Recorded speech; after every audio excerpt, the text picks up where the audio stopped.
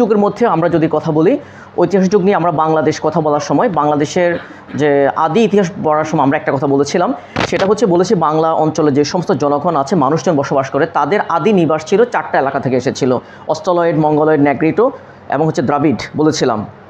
So এখানে এই ঐতিহাসিক বিভিন্ন যুগে এখানে হচ্ছে 4 ধরনের লোকজন বসবাস করে: ককেশীয়, মঙ্গোলীয়, নেগ্রিটো অর্থাৎ নেগ্রিট এবং হলো অস্ট্রেলীয়। সো এখানে ককেশীয় একটা আমাদের কাছে নতুন মনে হচ্ছে, যেটা ককেসাস অঞ্চল বলা হয়, যেটা ককেসাস অঞ্চল।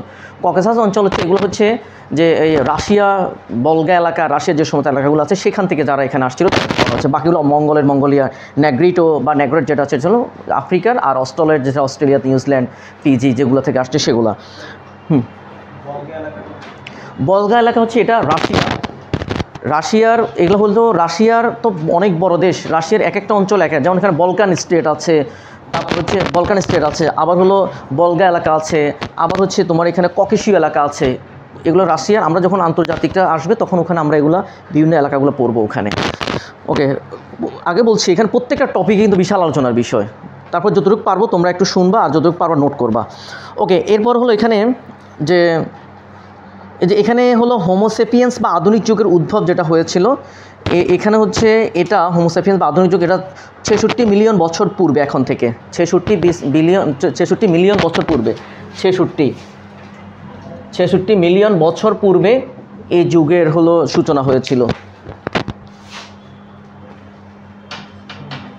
এবং এখানে সেনোজোয়িক একটা কথা আছে, দেখো যে সেনোজোয়িক অর্থ হচ্ছে আধুনিক, নতুন জীবন বা আধুনিক যুগ। সেনোজোয়িক অর্থাৎ আধুনিক যুগ বা নতুন জীবন, এটা 66 মিলিয়ন বছর পূর্বে এটা শুরু হয়েছিল। আচ্ছা, এরপর দেখো ঐতিহাসিক মানুষ সাধারণত নির্ভর করতো প্রকৃতির উপর বলতে দেখা যাচ্ছে এটা কিন্তু আমাদের এখনও, তুমি যদি এখনও যে খাগড়াছড়ি, তারপর বান্দরবন, এই সমস্ত এলাকাগুলোতে যাও, দেখবা যে ওখানকার মানুষ প্রকৃতির উপর 100% ডিপেন্ডেন্ট। প্রাকৃতিক বৃষ্টি, প্রাকৃতিক ফল মূল যত কিছু আছে সব কিছু সেটার উপর ডিপেন্ড করবে। ইভেন ওই যে একটু জাস্ট বলি, যেটা হলো আমাদের এখানে হুমায়ুন এসে বলেছিল জান্নাতাবাদ, কারণ কি প্রত্যেক মানুষ, প্রত্যেক ফ্যামিলি সলভেন্ট। ইভেন বাংলাদেশের প্রত্যেকটা প্রত্যন্ত অঞ্চলে যাও, দেখবা তুমি যদি বিশেষ করে ফেনী ছেড়ে তুমি যদি হলো বাংলাদেশের উত্তর দিকে যে সমস্ত চাষাবাদ হয় ওই সমস্ত এলাকায় গেলে দেখবা যে প্রত্যেকটা ফ্যামিলি কিন্তু সলভেন্ট। ইভেন তারা হলো তেল নুন হতে শুরু করে এভরিথিং তারা নিজেরা প্রডিউস করে এবং অন্যের কাছে যেতে হয় না। যদি কখনো কোনোটা লাগে, দেখা যাচ্ছে কারো ধান দরকার, সে হলুদ দিয়ে দেখা যাচ্ছে ধানটা নিয়ে চালটা নিয়ে আসছে, অর্থাৎ বাট্টা পথা বলা হয় যেটাকে। এইভাবে এটা হচ্ছে আধুনিক যুগে যারা ছিল তারা প্রকৃতির উপর ডিপেন্ড করতো এবং তারা স্বাধীন ছিল। আচ্ছা, আগুনের আবিষ্কার করেছিল পুরাতন পাথরের যুগে, যেটাকে প্রস্তর যুগ বলা হয়। প্রস্তর মানে পাথরের যুগ বলা হয়। আগুন অর্থাৎ তারা পাথরকে প্রথম অস্ত্র হিসেবে ব্যবহার করেছে। পাথরকে তারা হলো ভেঙে এটাকে আরেকটা পাথর উপর ঘষে এটাকে ধারালো করা হতো। দেন এটা হলো তারা শিকারের ব্যবহার করা হতো। তাহলে এবং দেখতে যাচ্ছে ওই পাথরটা ভাঙতে গিয়ে সেখানে আগুন স্ফুলিঙ্গ তৈরি হয়েছে, তারপর থেকে আগুনটা ব্যবহার শুরু হয়েছে।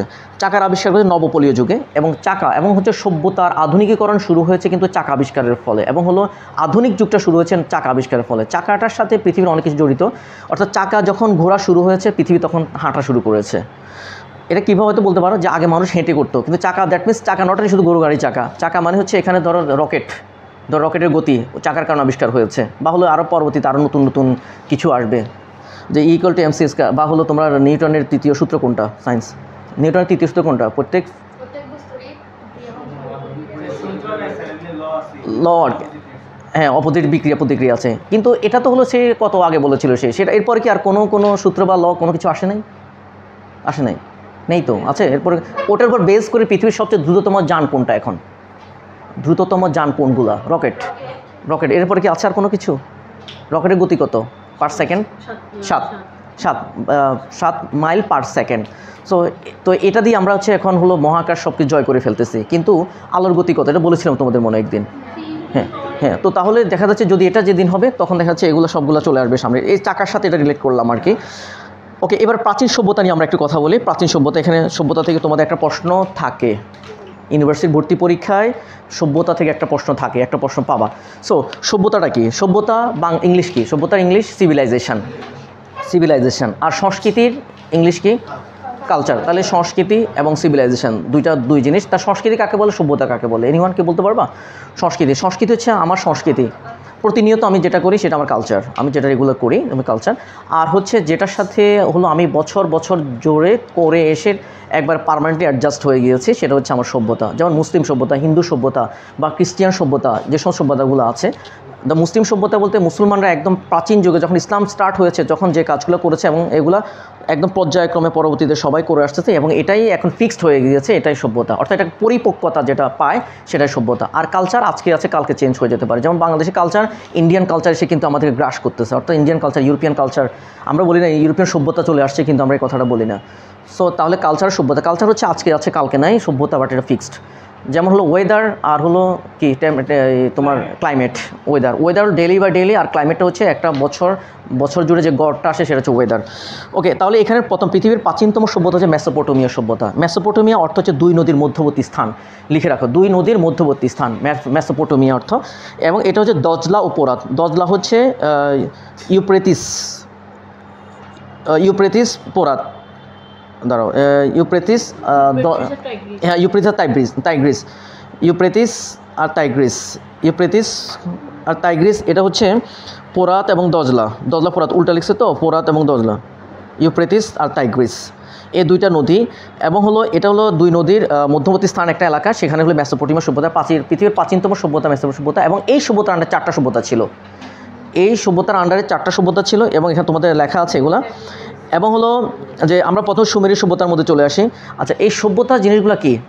মানুষ সৃষ্টি আজ থেকে, যে ধরো আমরা বিগ ব্যাং থিওরির দিকে যদি যাই, বিগ ব্যাং থিওরি বা এর পরবর্তী বিশ্বব্রহ্মাণ্ড সৃষ্টি বা যেভাবে পর্যায়ক্রমে এখানে প্রাণ তৈরি হয়েছে, প্রাণ আসছে, এবং মানুষ যখন এখানে বসবাস শুরু করেছে, মানুষ প্রথমত নদীকেন্দ্রিক বসবাস করতো, নদীকেন্দ্রিক। তারপর আস্তে আস্তে নগর রাষ্ট্র তৈরি হয়েছে। নদীকেন্দ্রিক কেন হতো? কারণ হচ্ছে এখানে নদী কেন্দ্রিক হচ্ছে তার হচ্ছে ইনকাম, অর্থাৎ আর্ন।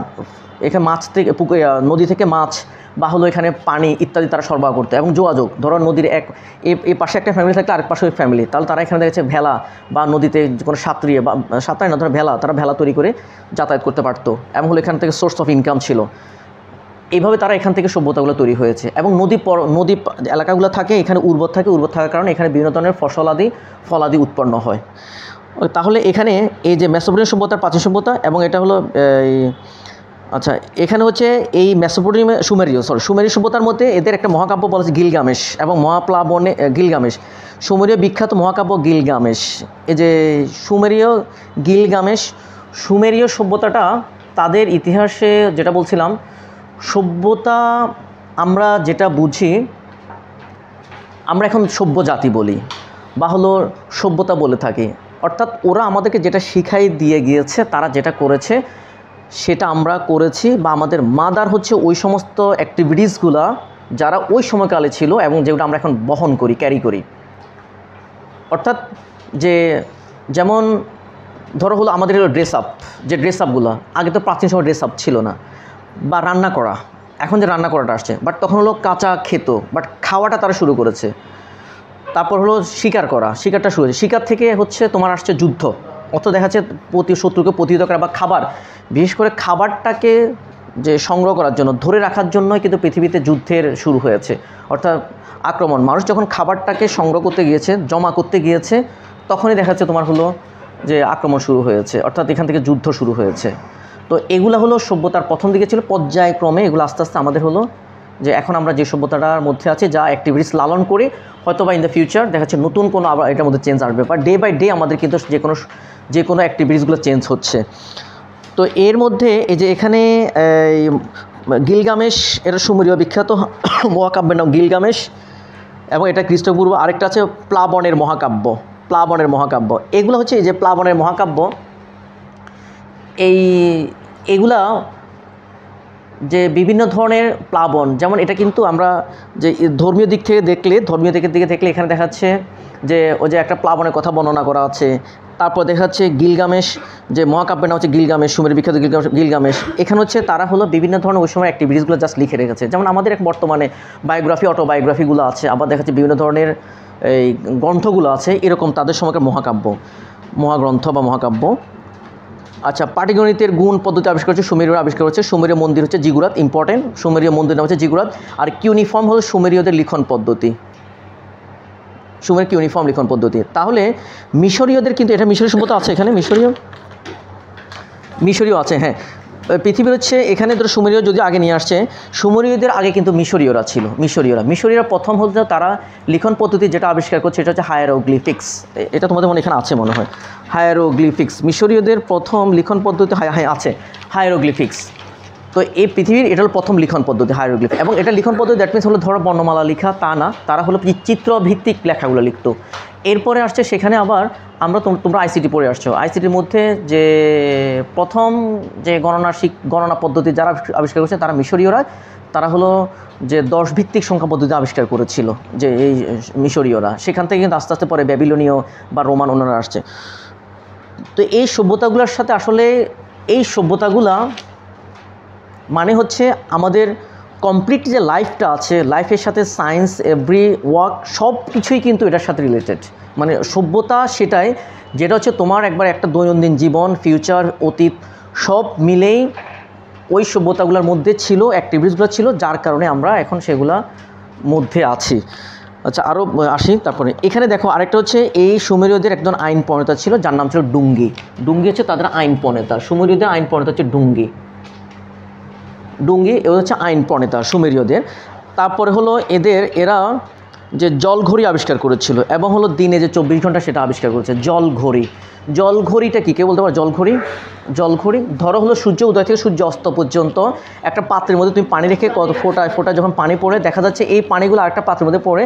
সো এই পাত্রের পানিটাকে তুমি বিভিন্ন অংশে ভাগ করে তখন তুমি এটাকে তারা হলো 24টা ভাগে ভাগ করে দিনে সূর্য উদয় থেকে সূর্য অস্ত পর্যন্ত তারা এটাকে নির্ণয় করলো, এটা 24 ঘন্টা।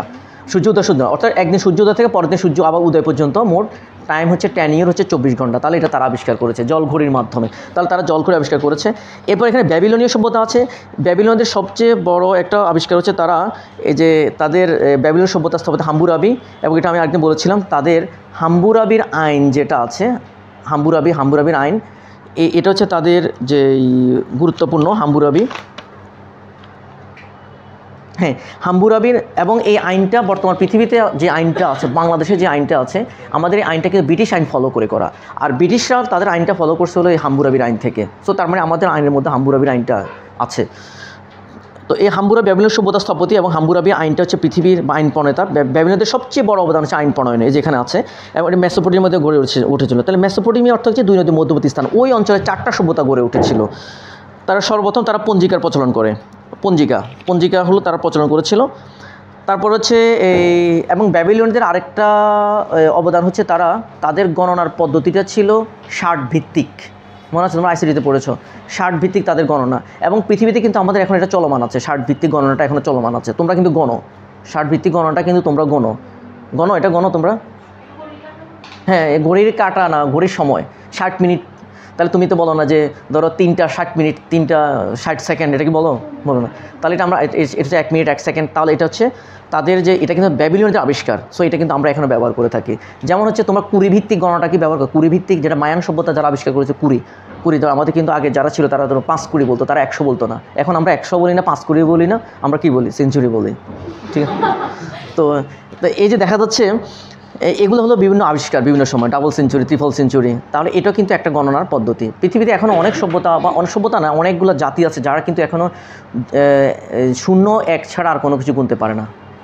1-এর বেশি হলে তখন বলে যে অধিক এটা বলে। তো ওকে, তো এবারে হলো আসো আমরা অ্যাসিরীয় সভ্যতা। অ্যাসাসিনেশন অর্থ কি বলতে পারো? অ্যাসাসিনেশন গুপ্ত হত্যা, অ্যাসাসিনেট বা অ্যাসাসিনেশন গুপ্ত হত্যা।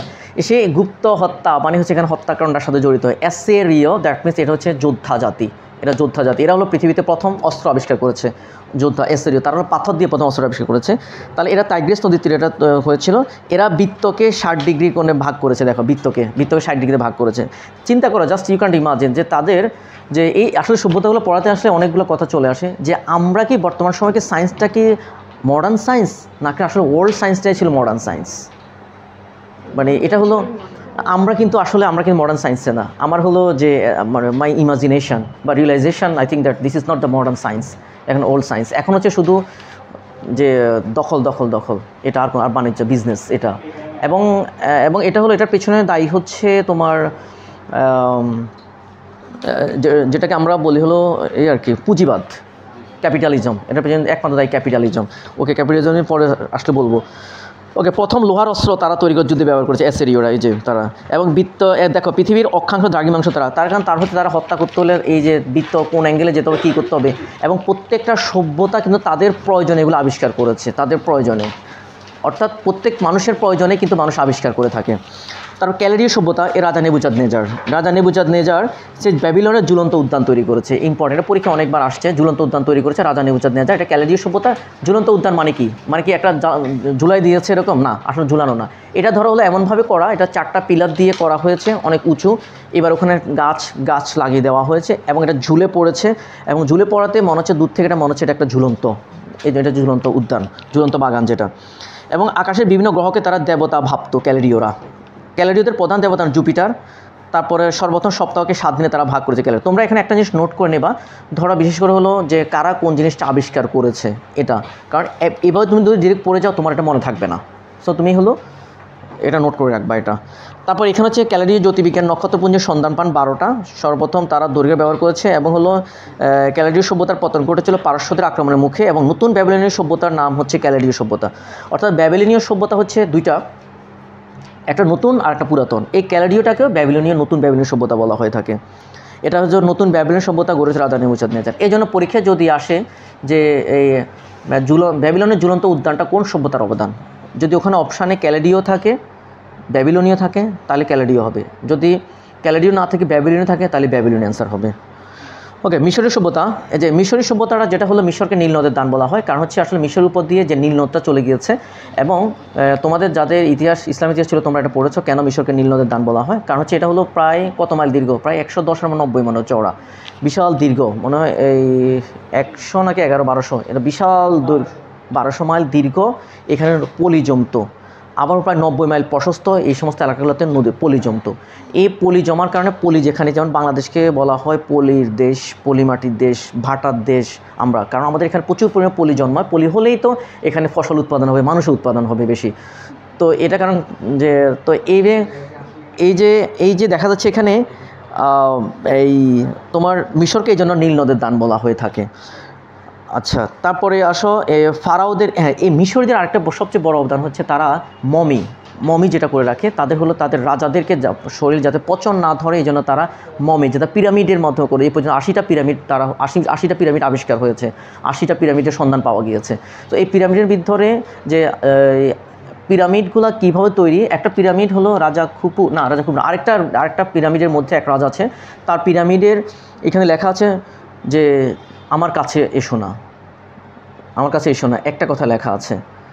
এখন কিউরিয়াসলি যারা হলো এটা নিয়ে গবেষণা করতেছে, কাছে আসতে বলছে না মানে কি, এই রাজা মারা গিয়েছে, তারপর সে কি এখনও হুমকি দিচ্ছে যে আমার কাছে এসো না, দেখি এটা খুলি। একটা খুলছে, খোলার পর দেখে যে এখানে আরেকটা স্তর আছে, আরেকটা লেয়ার। এই লেয়ার আসছে তোমার কিন্তু মানে খবর আছে, বা তোমার কিন্তু মৃত্যু আসন্ন। মানে আরও কিউরিয়াসিটি, কী রে এতে মারা যাচ্ছে মানুষ, এই কী বলে এগুলা। তারপর দেখা যাচ্ছে যখন এটা ওপেন করেছে, পরে যাওয়ার পরে সেখানে আরেকটা হুমকি, তোমার মৃত্যু আরও আসন্ন, বা এদের অর্থাৎ পর্যায়ক্রমে তার থ্রেডগুলো আসতেছে, কিন্তু এদের কী হচ্ছে আরও বেড়ে গিয়েছে। পরে যখন লাস্টের আগের মুহূর্তে আসছে, যখন ওই স্টেপটা খুলেছে বা ওই স্টেপে যখন গিয়েছে, ওরা হলো প্রায় মনে হয় কতজন, 6 জন বিজ্ঞানী ছিল, 6 জন সায়েন্টিস্ট। ওই 6 দিন ওই রাতে মারা গিয়েছে। এবং হ্যাঁ, ওইখানে আরেকটা ওয়ার্নিং ছিল যে তোমার ফ্যামিলি সহ কিন্তু মানে মারা যাবে, এরকম একটা হত্যা করা হবে, মারা যাবে, বা এরকম একটা থ্রেট ছিল। হ্যাঁ, তো এখন তাহলে মারা কীভাবে গিয়েছে, এটা এখানে হলো আসলে আমাদের সায়েন্স, বর্তমান মডার্ন সায়েন্স এখনও আবিষ্কার করতে পারেনি যে আসলে কেন তারা মারা গিয়েছে। হ্যাঁ, ইয়েস, এক্স্যাক্টলি ওই কথাটাই। অর্থাৎ ওখানে এমন পয়জনাস কেমিক্যাল ব্যবহার করা হয়েছে যার কারণ হচ্ছে মমিটা অক্ষত রয়েছে। এখানে যত কিছু যাবে সবই ধ্বংস হয়ে যাবে, এখানে কোনো কিছু অ্যালাউ হবে না। সো এখানে মানুষ কেন, আরও অন্য কোনো ডাইনোসর থাকলে ডাইনোসর মারা যেত। তো এরকম পয়জনাস এগুলো ব্যবহার করা হয়েছে। কিন্তু আসলে মানুষ তো মনে করছে কী রে, সে মারা যাওয়ার পরে এটাকে আধ্যাত্মিক কোনো স্পিরিচুয়াল কোনো কিছু কিনা, আসলে নট স্পিরিচুয়াল। সো এই জন্য বললাম this is not modern age তখনই ছিল। তো এটা হলো মিশরীয় সভ্যতা। এই যে এবং হচ্ছে স্প্রিংস, দেখো এখানে ফারাওদের বলা হতো মিশরের রাজা, তারপর মিশরের সাহিত্য দর্শন গড়ে উঠেছিল ধর্মের উপর ভিত্তি করে। ধর্মের উপর ভিত্তি করে, দ্যাট মিন্স ধর্মকেই আমাদের হলো বর্তমান পৃথিবীতে যে ইসলাম ধর্ম, মুসলিম বললে বা হিন্দু বললে এরা কিন্তু একটা ধর্মভিত্তিক গোষ্ঠী, ধর্মের উপর ভিত্তি করে আমাদের সকল কিছুই কিন্তু, অর্থাৎ তুমি যাই করো তোমাকে কিন্তু ধর্ম দেখাই দিবে, ধর্ম কিন্তু এটা বলেছে বা এটা না করেছে। সো এটা হলো একটা ধর্মভিত্তিক এরকম। তাহলে মিশরীয়রা ধর্মভিত্তিক গড়ে উঠেছিল। স্প্রিংস হলো চতুর্থ রাজবংশের ফারাও খুফুর পাথরের তৈরি সিংহ মূর্তি। স্প্রিংস যেটা তোমরা যারা ইতিহাস পড়েছো, স্প্রিংস হলো এটা হলো একটা পাথর, একটা জাস্ট একটা মূর্তি, একটা স্ট্যাচু। এখানে স্ট্যাচু এটা হলো নর্মালি থাকতো হলো এই কোনো মন্দিরের সামনে থাকতো আর কি। স্প্রিংস এটা পাথরের মূর্তি, এটা সিংহ মূর্তি, অর্থাৎ হলো মাথাটা সিংহের মতো থাকতো। মিশরীয় সভ্যতার সবচেয়ে বড় অবদান পিরামিড এবং লিখন পদ্ধতি, জ্যোতির্বিদ্যা। তাহলে পিরামিড তো বললাম, লিখন এবং পিরামিডের বিষয়টা বলি যে কেন বলি, একটা মডার্ন এজ বলি ওই সময়টাতে। ওই পিরামিডে তোমাদের পরিচিত অনেকে হয়তো গিয়েছে বা হলো তোমরা হলো ফেসবুকে ইউটিউবে দেখবা অনেক সময় ছবি, স্টিল ছবি ভিডিওগুলো দেখে থাকো, দেখবা আজকে গিয়ে পর্যন্ত তোমরা প্রমাণ করবা, এখন দরকার নেই প্রমাণ করা, এখন ইউনিভার্সিটি চান্স পেয়ে প্রমাণ করো। যেটা হচ্ছে পিরামিডের সামনে কেউ গিয়ে ধরো আমার পিছনে পিরামিড, এখন ধরো আমি গিয়ে এখানে ছবি তুলি বা যারা গিয়ে ছবি তুলে দেখবা যে তুমি একটা ছবিটাকে জুম করে দেখবা ওখানে যে একটা পাথর, একটা মানুষ পাথর থেকে ছোট, মানে পাথরটা এত বড় ওই মানুষটাকে ওখানে গিনিপিগের ছোট্ট একটা দেখা যাচ্ছে। তাহলে এই পিরামিডটা এত উঁচু এবং পাথরগুলো এত বড়, তাহলে এবার চিন্তা করো এই যে পাথরটা এত বড়, ওই সময় তো ক্রেন ছিল না, ওই সময় তো এত কোনো কিছু না, তাহলে এই এত উঁচু এই বড় পাথরগুলো কীভাবে তুলছে?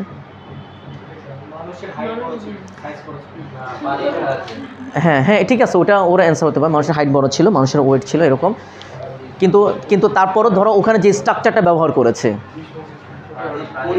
না, এখন মানুষের হাইট বড় ছিল, তাহলে তো ওখানে ওই যেখানে যে মমি যে আছে সেই মমি তো ওখানে তাহলে এত বড় মমি তো না, মমিটা তো অত বড় না।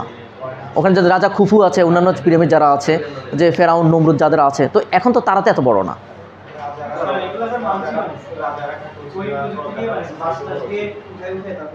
হ্যাঁ ঠিক আছে,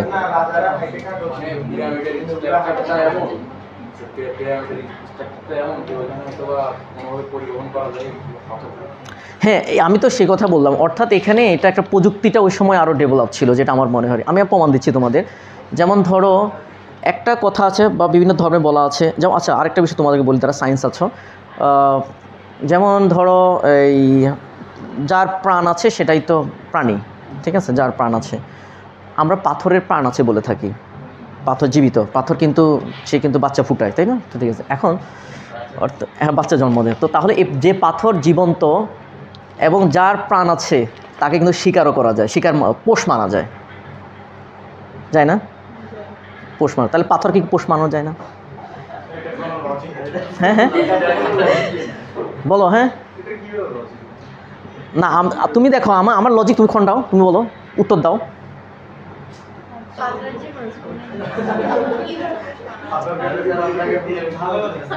হ্যাঁ কি এটা জাস্ট একটা চিন্তার বিষয় না?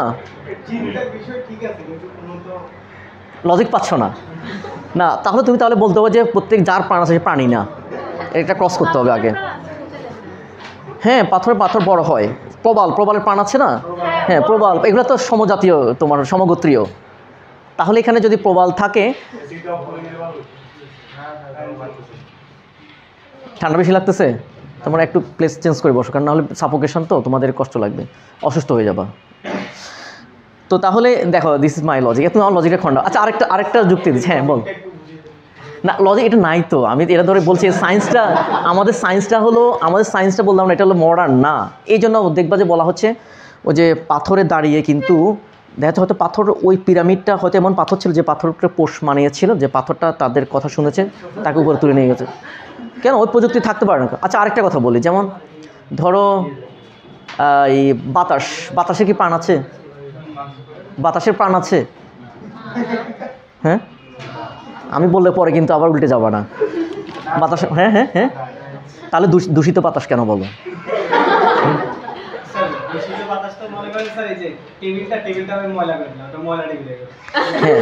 হ্যাঁ এটা দূষিত টেবিল, যে দূষিত বাতাস কিন্তু তুমি আর কোথাও ব্যবহার করতে পারবা না, দূষিত বাতাস আর এটা কোথাও ব্যবহার করতে পারবা না। আচ্ছা এখন বল, হ্যাঁ এটা পিউরিফাই করে করবো, ফাইন, এন্ড পিউরিফাই করলে এটার মধ্যে সেই গুণাগুণটা থাকে কিনা, এটা প্রমাণ কীভাবে করবা? দূষিত পানি সেম, দূষিত পানি ইউজ করে সেই গুণাগুণ থাকে কি না? থাকে। নরমালি বর্তমানে ডিসকভারিতে এমন জিনিস হলো যে একজন মানুষ মূত্রত্যাগ করতেছে, ওই পানিটা এটা অস্ট্রেলিয়াতে করতেছে, হ্যাঁ, অস্ট্রেলিয়াতে, সরি অস্ট্রেলিয়া না, আফ্রিকাতে, সেনেগালে করতেছে, সেনেগাল এটা করতেছে, সেনেগাল, হ্যাঁ সেনেগাল, তারপর যত দেশগুলো আছে ওগুলোতে করতেছে, হ্যাঁ করতে, কিন্তু এটা আসলে কি আসলে পিওর হচ্ছে কিনা, বা এটা আসলে জীবিত হচ্ছে কিনা যে খাচ্ছে না, তুমি দেখো, তুমি তাহলে এটা রিপোর্ট দেখো। এখন তোমাকে শিখাই দিচ্ছে, পৃথিবী শিখাই দিচ্ছে যে হ্যাঁ এটা এইভাবে ব্যবহার করা যায়, কিন্তু এটা আদৌ কি পিওর কিনা? প্রযুক্তি, তাই না? তো প্রযুক্তি, তো এটাও প্রযুক্তি, এবং বলে দিচ্ছে এটা সিএফসি আছে, কিন্তু ব্যবহার করতে, তো ওখানে দেখো বলে হ্যাঁ এটা হলো যে আমরা যখন পানিটা ফুটাই তখন এখানে কি হয়, এখানে হলো নতুন করে যুক্ত হয় কি, কার্বন ডাইঅক্সাইড যুক্ত হয় না এটার সাথে,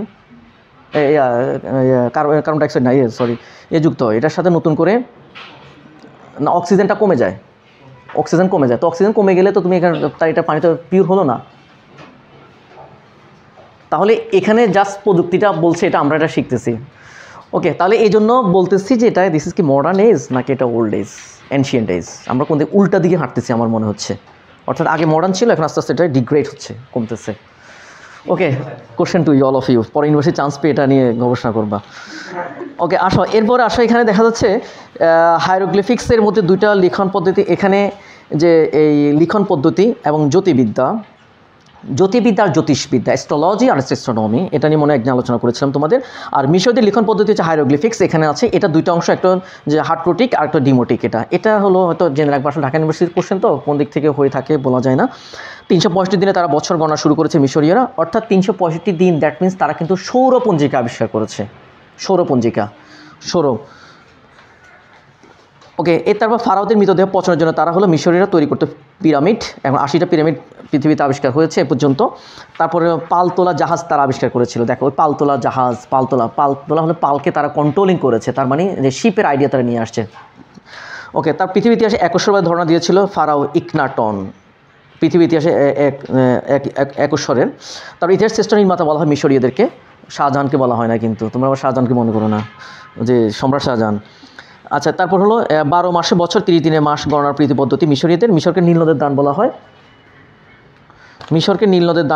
হয়, ওটা তো বললাম। তারপরে মিশর নীল নদের দান বলা হয়, এটা বলছে হেরোডোটাস বলেছে, হেরোডোটাস হলো গ্রিসের একজন ঐতিহাসিক, যাকে হলো ইতিহাসের জনক বলা হয়, হেরোডোটাসকে ইতিহাসের জনক বলা হয়ে থাকে। লাঙ্গলের ব্যবহার করেছে তার মিশরীয়রা, এটা মনে পড়া আছে। আচ্ছা, তারপরে যে হিট্রাইট সভ্যতা, তারা লোহ ব্যবহার শুরু করেছে, তো এশিয়া মাইনর লোহ যুগের সূচনা হয়েছিল খ্রিস্টপূর্ব 12 অব্দে, তা হিট্রাইটের অস্তিত্ব যুগে এটা যাক, তারপরে এশিয়া মাইনর। ওকে, তার সিন্ধু সভ্যতা চলে আসে, আমরা সিন্ধু যেটা, এটা হলো পাকিস্তানে, এটা হলো হরপ্পা ও মহেঞ্জোদড়ো এলাকায় এই সিন্ধু সভ্যতাটা আবিষ্কার হয়েছিল এখানে, এটা 1922 খ্রিস্টাব্দে, এটা হচ্ছে সবচেয়ে লেটেস্ট সভ্যতা, এটা তোমরা এটা মনে রাখবা, 1922 সালে, এবং এটা সালটা মনে রাখবা, 1922 সালে, এবং সিন্ধু সভ্যতা খননের কাজ জন মার্শাল, এর মনে রাখতে হবে। তারপর হচ্ছে সিন্ধু সভ্যতা গড়ে দ্রাবিড়রা, মনে রাখতে হবে, এবং হলো সিন্ধু সভ্যতা গুরুত্বপূর্ণ অবদান হচ্ছে পরিমাপ, এবং হরপ্পা মহেঞ্জোদড়ো, পরীক্ষা অনেকবার আসছে, এটা কোথায় গড়ে উঠেছিল, হরপ্পা মহেঞ্জোদড়ো পাকিস্তানের। তারপর হচ্ছে পতন করেছিল, আচ্ছা এটা পতন সিন্ধু সভ্যতার নামে গড়ে ওঠে সিন্ধু নদীর তীরে, মহেঞ্জোদড়ো অবস্থিত পাকিস্তানের লারকানা জেলায়, অর্থাৎ পাকিস্তানের তাহলে এটা হচ্ছে আমাদের সিন্ধু সভ্যতা, লেটেস্ট সভ্যতা। ওকে, এখানে আবিষ্কৃত নগরগুলো হরপ্পা, মহেঞ্জোদড়ো, চানাহুদ্র, লোথাল, কালিবঙ্গান, মন্তালি, তোমরা এগুলো একটু মনে রাখবা, কারণ হলো ঢাকা ইউনিভার্সিটি ধরো এই সিন্ধু সভ্যতা থেকে প্রশ্ন অনেকবার হয়েছে, বা অন্যান্য ইউনিভার্সিটিগুলোতে প্রশ্ন আসে, তো সেই ক্ষেত্রে শুধু হরপ্পা মহেঞ্জোদড়ো থেকে আসছে, তো এখানে দেখা যাচ্ছে আরও অনেকগুলা এলাকা আছে, আরও অনেকগুলো সিটি আছে, সো ওই সিটিগুলো তোমরা একটু খেয়াল করে রাখবা, সবাই যা পড়ে তার থেকে একটু ডিফারেন্টভাবে পড়ার চেষ্টা করবা। তার ফিনিশীয় সভ্যতার সবচেয়ে বড় অবদান হচ্ছে কিউনিফর্ম আবিষ্কার, তাদের অর্থাৎ বর্ণ আবিষ্কার, ফিনিশীয়দের কিউনিফর্ম যেটা আবিষ্কার করেছে তারা, এবং হচ্ছে তারা হলো দক্ষ ফিনিশীয়রা, নাবিকরা রাতে জাহাজ চালাতো তারা দেখে, জাস্ট একবার চিন্তা করে দেখো কি তারা দেখে তারা চালাতো, তো এটা কেমন আমাদের দেশে কিন্তু আমরা এখন যদিও যে আমরা হলো নৌ চলাচলের জন্য বিশেষ বিদ্যা যেটা, বা হলো আমরা ওখানে হলো আমাদের অর্থ পৃথিবীতেও এখনও যদিও কম্পাস দিয়ে চালায়, কিন্তু এই কম্পাসটা কিন্তু আবিষ্কার হচ্ছে তারার অবস্থানগুলো দেখে, এটা হলো ফিনিশীয়রা নিয়ে আসছে। ফিনল্যান্ড না অ্যাকচুয়ালি, এরা হলো ওই সময়কার বিভিন্ন এলাকায়, এই এলাকাটা গড়ে উঠেছিল বর্ণমালা, ফিনিশীয় নাবিক ও তারা নাই, এখানে কোন এলাকা গড়ে উঠেছিল এটা নাই। ইউরোপীয়রা কাগজ, হ্যাঁ হ্যাঁ ফিনল্যান্ড ওই এলাকা হবে, যেহেতু ইউরোপীয়রা কাগজ কলম কালির ব্যবহার শিখে ফিনিশীয়দের কাছ থেকে। হ্যাঁ নর্থ, অর্থাৎ নর্ডিক এলাকা যেগুলো আছে, নর্ডিক এলাকা ওখানে Finland, Norway, Iceland, Sweden, Denmark যেগুলো আছে, নর্ডিক এলাকা যেগুলো আছে ওগুলো থেকে। পারস্য সভ্যতা বিশ্বের সবচেয়ে ফিনল্যান্ডকে হ্যাঁ ফিনল্যান্ডকে সুখী দেশ কেন বলা হয়, আমার একটা ফ্রেন্ড থাকে, ওর সাথে আমার প্রায় কথা হয়, বলে যে ও যখন সকালে বাসা থেকে যখন ঘুম থেকে উঠে দেখে যে তার গার্ডেন যেটা আছে, গার্ডেনটা খুব নিট অ্যান্ড ক্লিন, পানি দেওয়া এবং বাসার সামনে সকল কিছু পরিষ্কার, টিপটাপ, কোথাও কোনো একটা বালি পর্যন্ত নেই, একটা টিপটাপ। তারপর হচ্ছে যে সকল কিছু তারা করে, এবং হলো কোনো একটা যে বেবিটা থাকে ওই বেবির জন্য গভর্নমেন্ট তার জন্য ভাতা দেয়, কোনো মেয়ে যদি কনসেপ্ট করে তার জন্য ভাতা দেয়, এবং এটাকে তারা চাকরি মনে করে, জব মনে করে। সে হলো একটা বেবি কনসেপ্ট করছে, সেটা জব, এই জন্য গভর্নমেন্ট তাকে অ্যালাউন্স দিচ্ছে, স্যালারি দিচ্ছে তাকে। তারপরে হচ্ছে তার সকল কিছু সোশ্যাল সিকিউরিটিটা মারাত্মক হাই সোশ্যাল সিকিউরিটি, এবং হচ্ছে ফিনল্যান্ডে তাদের হচ্ছে এই জেলখানাগুলো বন্ধ করে দিয়েছে, নাই কারণ জেলখানা কাকে রাখবে, না কোনো অপরাধী নেই, তো জেলখানা বন্ধ করে দিয়েছে। তারপরে তো তাহলে হ্যাপি হবে না তারা, আমরা হ্যাপি হবো, আর আমাদের জেলখানার মধ্যে জায়গা নাই। ওকে, কিন্তু আবার কথা আছে, ওরা কিন্তু প্রচুর ট্যাক্স নিয়ে যায়। হ্যাঁ, তোমার ধরো 100 টাকা ইনকাম করে 60 টাকা ট্যাক্স নিয়ে গেলো, 60 টাকা, সমস্যা কি, আমি 100 টাকা দিয়ে দিন, আমার যদি 100% সিকিউরিটি আমার দরকার আছে, সকালে দেখতে ভাত টাত রেডি, রান্না রেডি, সব রেডি, বাড়িঘর সব পরিষ্কার, এবং হলো যে ওই বাচ্চার জন্য টাকা দিচ্ছে, বউয়ের জন্য টাকা দিচ্ছে, তারা আমি কাজ না করলেও টাকা দিচ্ছে। ওকে আচ্ছা, ওকে, এরপরে আসো যে ফিনিশি সভ্যতা, এটা পারস্য সভ্যতার কথা যেটা বললাম, পারস্য সভ্যতার লিখন পদ্ধতি দুইটা ছিল। এখানে পারস্য সভ্যতা হলো আলেকজান্ডার পারস্য সভ্যতা অধিকার 300 খ্রিস্টপূর্বাব্দে। আচ্ছা, আমরা পরে আসি পারস্য সভ্যতা। হিব্রুতে আসো, হিব্রুটা ইম্পর্টেন্ট, হিব্রু সভ্যতাটা। হিব্রু অর্থ হচ্ছে এটা হলো একটা ভাষার নাম, হিব্রু একটা ভাষার নাম, সেমিটিক ভাষা, যেটা সেমিটিক। সাম, এটা হলো মুসলমানদের যে বা হলো আগে যে সেমিটিক জাতি যারা ছিল, ওই সেমিটিক জাতি সাম, যে আদম, নূহ, সাম যারা ছিল, সাম, ওখান থেকে সেমিটিক জাতি একটা অংশ হিব্রু জাতি। এদের হলো এই হিব্রু অর্থ হচ্ছে যাযাবর, হিব্রুতে লিখে রাখো, হিব্রু অর্থ হচ্ছে যাযাবর, যারা ঘুরে ফিরে যারা বেড়ায় তারা, এরা। ওকে, তারপরে হিব্রুদের আদি বাস ছিল আরব মরুভূমিতে, এবং এদের হলো ধর্মগ্রন্থের নাম হচ্ছে তাওরাত, তাদের ধর্মগ্রন্থের নাম হচ্ছে তাওরাত, যেটা ওল্ড টেস্টামেন্ট বলা হয়। হ্যাঁ ইহুদি, এটা হচ্ছে ইহুদি, তাওরাত, এটা ওল্ড টেস্টামেন্ট, ইহুদি যারা হলো বর্তমান ইসরায়েলে যারা আছে তারা হচ্ছে ইহুদি। এরা হলো তাওরাত, তাদের ধর্মগ্রন্থ, বা যেটাকে ওল্ড টেস্টামেন্ট বলা হয়, বা old testament, OLD, old TES, testament, old testament বলা হয়ে থাকে। আচ্ছা, তারপর এদের বংশধরকে বর্তমানে ইসরায়েলে বসবাস করে, এবং তাদের ধর্মীয় নেতা হচ্ছে হযরত মূসা, এবং হযরত মূসা হিব্রুদেরকে নিয়ে আসেন সিনাই উপদ্বীপে, এবং সিনাই উপদ্বীপটা বর্তমানে যেখানে আছে, সিনাই উপদ্বীপটা কিন্তু এখনও আছে, যেটা হলো ইসরায়েলের দখলে, এবং হিব্রুদের সবচেয়ে বড় অবদান হচ্ছে ধর্মের ক্ষেত্রে। এখানে তোমরা যেটা মনে রাখবা, তারা হলো তাদের ধর্মগ্রন্থ কোনটা এবং সেমিটিক কোন ভাষা, এবং হলো এক প্রশ্ন এইভাবে আছে, কোন সভ্যতাটা যে ভাষার নামে নামকরণ করা হয়েছে, তাহলে হিব্রু সভ্যতা। আবার হচ্ছে হিব্রু অর্থ কি, যাযাবর, এটা। ওকে, তারপর চৈনিক সভ্যতাটা দেখো, চৈনিক সভ্যতার হচ্ছে এখানে গড়ে উঠেছিল 4000 বছর আগে, চীন ইয়াংসিকিয়াং নদীর তীরে এটা গড়ে উঠেছিল, ওই যে ইয়াংসিকিয়াং নদীর তীরে। যে এই আমরা যে সভ্যতাগুলো পড়তেছি এগুলো হচ্ছে সবগুলো কিন্তু তোমার কিন্তু ইয়েতে নদীকে কেন্দ্র করে, কিন্তু আমরা একটু পরে পড়বো যেটা হচ্ছে নগর সভ্যতা পড়বো, নগর সভ্যতা, গ্রিস এটা নগর সভ্যতা। ওকে, এরপরে হলো এটা হিব্রু সভ্যতা বিকাশ ঘটে জেরুজালেম নগরীকে কেন্দ্র করে। জেরুজালেম কোন দেশে অবস্থিত? ফিলিস্তিন বা ইসরায়েলের যেটার মধ্যে আছে। ওকে, এরপরে হিব্রুদের সিনাই সভ্য ধর্ম। আচ্ছা, চৈনিক সভ্যতা যা কনফুসিয়াস, চীনের ইতিহাসে সবচেয়ে বড় হলো দার্শনিক হচ্ছে কনফুসিয়াস এটা। এবং চীনা জনগোষ্ঠী মূলত মঙ্গলয়েড জনগোষ্ঠী, মঙ্গোলিয়ার কথা তোমাদের বলেছিলাম, যে মঙ্গোলিয়ার যারা হলো ওই যে গ্রেট ওয়াল নির্মাণ করেছিল সে মঙ্গোলিয়া, এবং এদের চীনা রাজাদেরকে সন অফ গড বলা হতো, এবং ঘুড়ির জন্ম চীনে হয়েছিল, ঘুড়ির যেটা। ইজিয়ান সভ্যতা, যেটা ইজিয়ান সাগরকে কেন্দ্র করে যেটা তৈরি হচ্ছে, যেগুলো ওই পুরো বলকান অঞ্চল, বলকান স্টেট যেগুলো আছে, যে এই বলকান, এলিলা, এস্তোনিয়া, লিথুনিয়া, লাটভিয়া, যেটা Balkan state, এলিলা, Estonia, Lithuania, Latvia, এটা হচ্ছে Balkan স্টেটগুলো, Estonia, Lithuania, Latvia.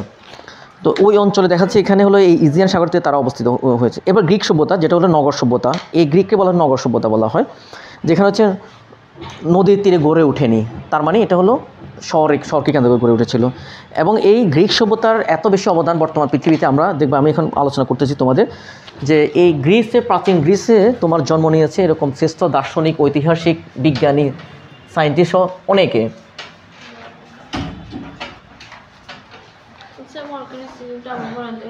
এলিলা, Estonia, Lithuania, Latvia.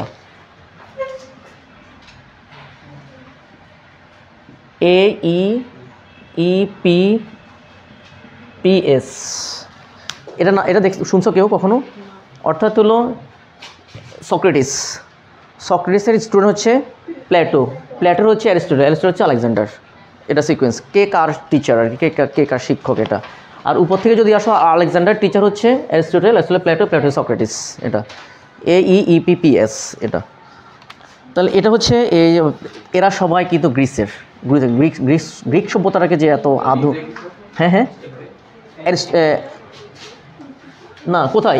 ইতে অ্যারিস্টটল, এতে আলেকজান্ডার, হ্যাঁ আলেকজান্ডার, AEPS। আচ্ছা, এরপরে আমরা গ্রিক সভ্যতা নিয়ে বলি। তাহলে এটা হচ্ছে গ্রিক ও অগ্রিক। আচ্ছা, এটা তারা ব্যঞ্জন বর্ণের সাথে স্বরবর্ণ যুক্ত করে গ্রিকরা, এবং হলো এদের ইতিহাসের জনক যে হেরোডোটাস ছিল, ইতিহাসবেত্তা, গ্রিসের ছিল। তারপর হচ্ছে বৈজ্ঞানিক থুকিডাইডিস বিজ্ঞানী। আচ্ছা, পৃথিবীর মানচিত্র প্রথম অঙ্কন করেছে তারা, এই গ্রিক বিজ্ঞানীরা। পৃথিবীর প্রথম মানচিত্র যেটা এরা আবিষ্কার করেছে। গ্রিসে অলিম্পিকে যাত্রা শুরু করেছে রাজা ইফিতাসের সময়কালে। ইপিটাসের সময় হচ্ছে এই গ্রিসে, এবং এটা হলো খ্রিস্টপূর্ব তোমার 776 অব্দে এটা চালু হয়েছে। খ্রিস্টপূর্ব 776 খ্রিস্টপূর্বে এই হলো অলিম্পিক খেলার অলিম্পাস পর্বতের যে পাদদেশে এটা চালু করা হয়েছিল। এটা পরীক্ষা আসে, কিন্তু সালটাও আসে যে 776 খ্রিস্টপূর্ব অব্দে এটা শুরু হয়েছিল। এবং এটা হচ্ছে 4 বছর পর তোমার লিখে রাখো, 4 বছর। ফুটবল খেলা 4 বছর পর হয় না, ক্রিকেটও 4 বছর পর হয়, অলিম্পিকও 4 বছর পরে হয়। তাহলে এখন হলো বর্তমান পৃথিবীতে অলিম্পিক দুইটা আছে, একটা প্যারা অলিম্পিক, আর একটা হচ্ছে আমাদের রেগুলার অলিম্পিক, যেটা দুইটা প্যারা অলিম্পিক, যেটা হলো যারা হলো না, তাহলে শেষ করতে পারবো, অনেক পড়া তো, আমি শেষ করতে পারবো না। তাহলে এই অলিম্পিকটা হলো যে গ্রিসের অলিম্পাস পাদদেশে 776 খ্রিস্টপূর্বাব্দে এটা হলো আবিষ্কার করা হয়েছিল। তো এখানে হলো এটা আসলে তাদের একটা সম্প্রীতির জন্য এটা তৈরি করা হয়েছিল, সম্প্রীতির জন্য।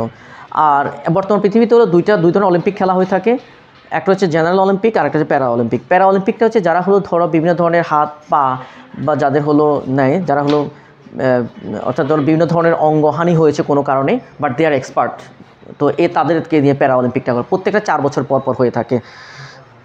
প্রশ্নটা খুবই সহজ, কিন্তু হয়তো দেখা যায় পেয়ে যাওয়া যে কত বছর পর হয়ে থাকে। এখন আমাদের বাংলাদেশে ভোট হয়তো 5 বছর পর না, তখন তুমি 5 বছর দাগাই দিলা যে 5 বছর তো শুনছি, 4 বছরও শুনছি, তাহলে কোনটা? 5ই হবে মনে হয়, বেশিটা হবে, তাহলে 4।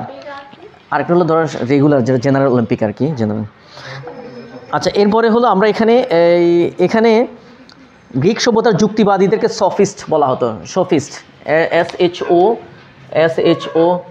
SHOPIST, সফিস্ট বলা হতো, যারা যুক্তিবাদী দার্শনিক, যারা হলো প্রাচীন গ্রিসের মধ্যে যারা ছিল, এদেরকে দার্শনিক। এবং গ্রিক সভ্যতা হচ্ছে অবদান গণতন্ত্র, এবং গ্রিকের সবচেয়ে বড় অবদান গণতন্ত্র। কিন্তু আধুনিক গণতন্ত্রের জন্ম কোথায়? আধুনিক গণতন্ত্র হচ্ছে ইংল্যান্ড, লিখে রাখো, আধুনিক গণতন্ত্র হচ্ছে ইংল্যান্ডে। আর বাট পৃথিবীতে প্রথম গণতন্ত্রটা নিয়ে আসছে যে গ্রিকরা নিয়ে আসছে। গণতন্ত্র, গণ মানে কি? মানুষ, তন্ত্র মানে মন্ত্র, তাই না? তাহলে গণতন্ত্র, এটা আমরা বলেছিলাম তোমাদের, গণতন্ত্রের মধ্যে কিন্তু গণতন্ত্র নেই, এটা বলেছিলাম তোমাদেরকে। ওকে, তারপরে হচ্ছে এই গ্রিকদের প্রধান জিউস। ওকে, এবার এখানে লেখো তাদের হলো যেমন সক্রেটিস, এরা কিন্তু সবাই, সক্রেটিস, প্লেটো, অ্যারিস্টটল যারা বললাম, তারাই কিন্তু সবাই কিন্তু যে বিখ্যাত হলো গ্রিসের। এর মধ্যে হলো প্লেটোর একটা গ্রন্থ আছে বিখ্যাত, হলো এটা হলো প্লেটোর গ্রন্থটার নাম হচ্ছে কি রিপাবলিক। তার বিখ্যাত গ্রন্থ রিপাবলিক, পরীক্ষা আসে, রিপাবলিক কার গ্রন্থ? এটা রিপাবলিক, প্লেটোর রিপাবলিক। তারপরে অ্যারিস্টটল হচ্ছে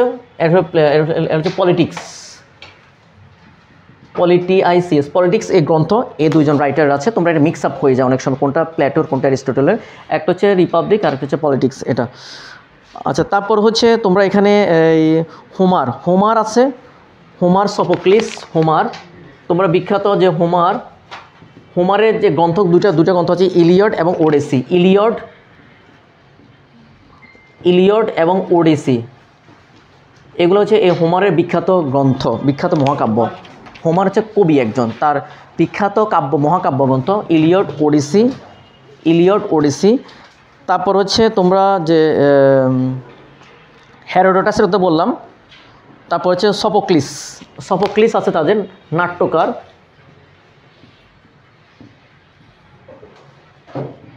নাট্যকার। সফোক্লিস হচ্ছে একজন নাট্যকার। ইদিপাস এরা হলো ইদিপাসও ছিল। ইদিপাস হচ্ছে তাদের একটা গোষ্ঠী ছিল, ইদিপাস একটা গোষ্ঠী। তারপর সফোক্লিস, হেরোডোটাস, তারপর হচ্ছে আচ্ছা এরপর আমরা আরেকটা ট্রয় নগরীর কথা শুনে থাকি। ট্রয় নগরী এবং পরীক্ষায় এতবার যে আসছে ট্রয় নগরী কোথায় কোথায় কোথায় কোথায়, তাহলে এই ঐতিহাসিক ট্রয় নগরী এটা হচ্ছে এশিয়া মাইনরে অবস্থিত। এশিয়া মাইনরে তাহলে এশিয়া মাইনর হলে এই ট্রয় নগরীটা যদি আরও স্পেসিফিকভাবে আসে তাহলে এটা হলো এটাকে তুরস্ক দ্বারা, তুরস্ক তোমরা পর্যন্ত লিখে রাখতে পারো তুরস্ক। এবং এটা পরীক্ষায় আমার লাইফে আমি পরীক্ষায় বহুতবার ফেস করেছি যে ট্রয় নগরী কোথায়, অনেকবার ফেস করেছি। এশিয়া মাইনর, তুরস্ক। ওকে, তারপরে হলো এই হেলেনিস্টিক সভ্যতা। দেখো হেলেনিস্টিক সভ্যতা যেটা হচ্ছে মিশর আলেকজান্দ্রিয়া যেটা সভ্যতা গড়ে উঠেছিল এখানে। আচ্ছা এই হেলেনিস্টিকটা কিন্তু রোমান সভ্যতা, হ্যাঁ এই গ্রিক সভ্যতার কিন্তু একটা অংশ কিন্তু হেলেনিস্টিক। এটা গ্রিক সভ্যতার একটা অংশ। গ্রিক সভ্যতার দুইটা অংশ ছিল, একটা হেলেনিস্টিক সভ্যতা। এই হেলেনিস্টিক সভ্যতা মিশরের আলেকজান্দ্রিয়া এটা হয়েছিল। তারপর হচ্ছে হেলেনিস্টিক সভ্যতার উৎপত্তি বিকাশে প্রধান ভূমিকা পালনকারী ম্যাসিডোনিয়া অধিপতি আলেকজান্ডার দ্য গ্রেট। তারপরে দ্য গ্রেট পৃথিবীতে মানে তিনজন আছে, Alexander the great, Akbar the great, তারপরে হলো আরেকজন আছে জানি না আরেকজন, তিনজন, মোট তিনজন এরকম গ্রেট, পৃথিবীতে গ্রেট মানুষ আছে। Alexander the great, Akbar the great, এবার ওকে আরেকজন আছে। ওকে হেলেনিস্টিক সভ্যতা আলেকজান্ডার খ্রিস্টপূর্ব তুরস্ক, ইয়েস হ্যাঁ বাংলার আকবর না, হ্যাঁ ট্রয় নগরী এটা হচ্ছে তুরস্কে। এটা হলো এশিয়া মাইনরে, তুরস্কে। যেটা অ্যান্সারে থাকে আর কি সেটা অ্যান্সার করতে হবে। আচ্ছা এরপর হলো আলেকজান্ডার এশিয়া মাইনর মিশর দখল করে 300, এখানে হলো দেখো আলেকজান্ডার এশিয়া মাইনর দখল করে 333, কিন্তু তোমরা এখানে সে ভারত আক্রমণ করেছে কবে বলতে পারবো? আলেকজান্ডার ভারত আক্রমণ করেছে 326 খ্রিস্টপূর্ব 326। আলেকজান্ডার কিন্তু 326 খ্রিস্টপূর্ব ভারত আক্রমণ করেছে, 326 খ্রিস্টপূর্ব। এ আলেকজান্ডার হলো, এটা লিখে রাখো, 326 খ্রিস্টপূর্ব হচ্ছে আলেকজান্ডার ভারত আক্রমণ করেছে। এবং এদের কিন্তু একজন বিখ্যাত এই টলেমি তোমরা নাম শুনেছ, টলেমিটা কে?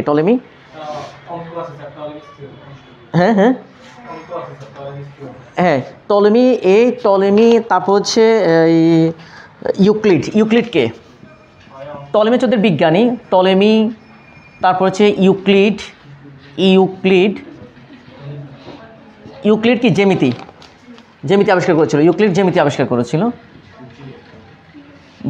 করেছিল। তারপর হচ্ছে তোমরা হিপারক্রাস যেটা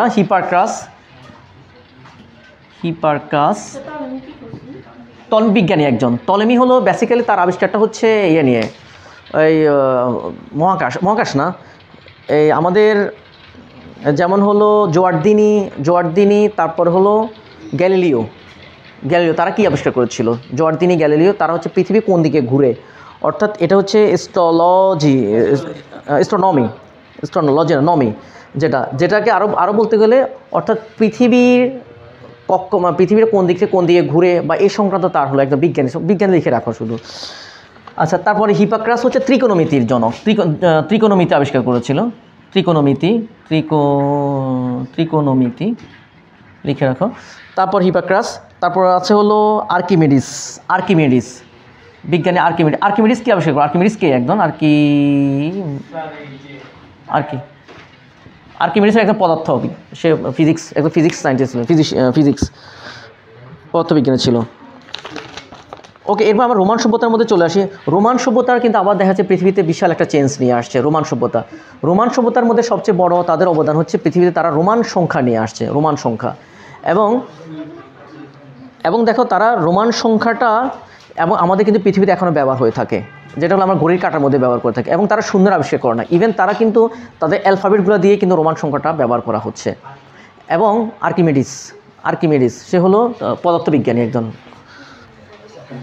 হ্যাঁ পদার্থ।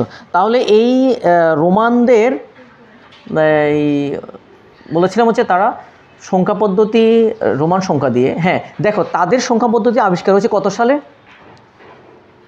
আজ থেকে তার এই রোমান সভ্যতা কত সাল, খ্রিস্টপূর্ব 450 খ্রিস্টপূর্বাব্দে, মানে কত বছর আগের, এখন থেকে ধরো আর কত, প্রায় ধরো 2500 বছর আগের, 2500 বছর আগের হলো যে এই তারা আবিষ্কার হয়েছে। কিন্তু বিহাইন্ড আমাদের ইন্ডিয়ান যেটা আবিষ্কার হয়েছে অর্থাৎ হলো ডেসিমাল সংখ্যা পদ্ধতি যেটা আমরা এখন ব্যবহার করে থাকি, সেটা কিন্তু আরও পর আবিষ্কার হয়েছে। তো ডেসিমাল সংখ্যা পদ্ধতি একটা ভুল একটা বিষয় আমার কাছে যেটা মনে হয়, ভুল পদ্ধতি একটা। তো এই ভুল পদ্ধতিটা কিন্তু যে কোনো সময় এটা কিন্তু আবার নতুন করে চালু হবে। কিন্তু রোমানটা দেখো আমরা কিন্তু এখন এটা ব্যবহার করতেছি, রোমান সংখ্যা পদ্ধতি। এটা ভুল মানে তোমাদের একদিন প্রমাণ করে দেখাইছিলাম যে ডেসিমাল সংখ্যা পদ্ধতি একটা ভুল সিস্টেম, এটা দেখাইছি তোমাদের, বলছি পৃথিবীর, বলছি না পৃথিবীর সবচেয়ে বড় সংখ্যা কত, ছোট সংখ্যা কত, বলছি না এটা, বলছি এটা বলছি। আচ্ছা সেটার সাথে আরেকটা যুক্ত করে বলে দিচ্ছি। ধরো হলো প্রত্যেক সংখ্যারই নেগেটিভ মান আছে না, যেটা -5 -6, ধর -10 -10, তাহলে জিরোর মাইনাস নাই কেন, -0 বলো না কেন, আবার বল জিরোর কি মান নাই, জিরোর মান অবশ্যই আছে, জিরোর মান অবশ্যই আছে। তোমার কাছে 0 টাকা আছে মানে কি তুমি সেফ, এখন তোমার কাছে ধর -5 টাকা আছে, তাহলে কি জিরোর মান বেশি নাকি -5-এর মান বেশি, তাহলে কি মান আছে, তার মান সম্মান অবশ্যই আছে। তাহলে এক্ষেত্রে হলো দেখো তাহলে -0 নাই কেন, এমন একটা সংখ্যা আবিষ্কার করে বসাই দিলাম, তাকে বলতে তুমি এমনি হলে এমনি, অমনি হলে এমনি, আর তুমি কোনো কথা বলার সুযোগ নেই। ব্যাপারটা কি ইমাজিন করলে তাই দাঁড়ায় না?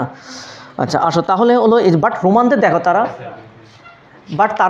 হলো রোমান সংখ্যা পদ্ধতি, রোমান শব্দ দিয়ে ব্যবহার করেছে, বর্ণ দিয়ে ব্যবহার করেছে, এটা একমাত্র তারাই করেছে, আর কেউ করে নাই কিন্তু। তো যদি বলা হয় পরীক্ষা যদি আসে রোমান কারা দেখা যাচ্ছে বর্ণ দিয়ে সংখ্যা ব্যবহার করেছে, রোমানরা করেছে। ওকে, এবার এদের হচ্ছে রোমান আইনটা করেন জাস্টিনিয়ান, এই ইম্পর্টেন্ট। এরা হলো রোমান আইন সংগ্রহ, এখানে একটা কথা আছে দেখো, তারা 12টা ব্রোঞ্জের পাতে আইনগুলো লিখে রেখেছিল। আমরা সংবিধানটা লিখে রেখেছি কিসের মধ্যে, সস্তা কাগজের মধ্যে, তাই না, বা পৃথিবী লিখে রেখেছে, তারা পাতের মধ্যে লেখা অর্থ হচ্ছে this is law, this is আইন, এটা কখনো ভাঙা যাবে না। ওকে, তারপর হলো এবার আসো তাদের কলোসিয়াম, এই যে কলোসিয়াম, তোমরা যদি ইতালিতে যাও তাহলে তোমরা কলোসিয়ামে যাবা, কলোসিয়ামটা ঘুরে আসবে দেখবা, কলোসিয়াম হচ্ছে নাট্যশালা। হ্যাঁ বলো।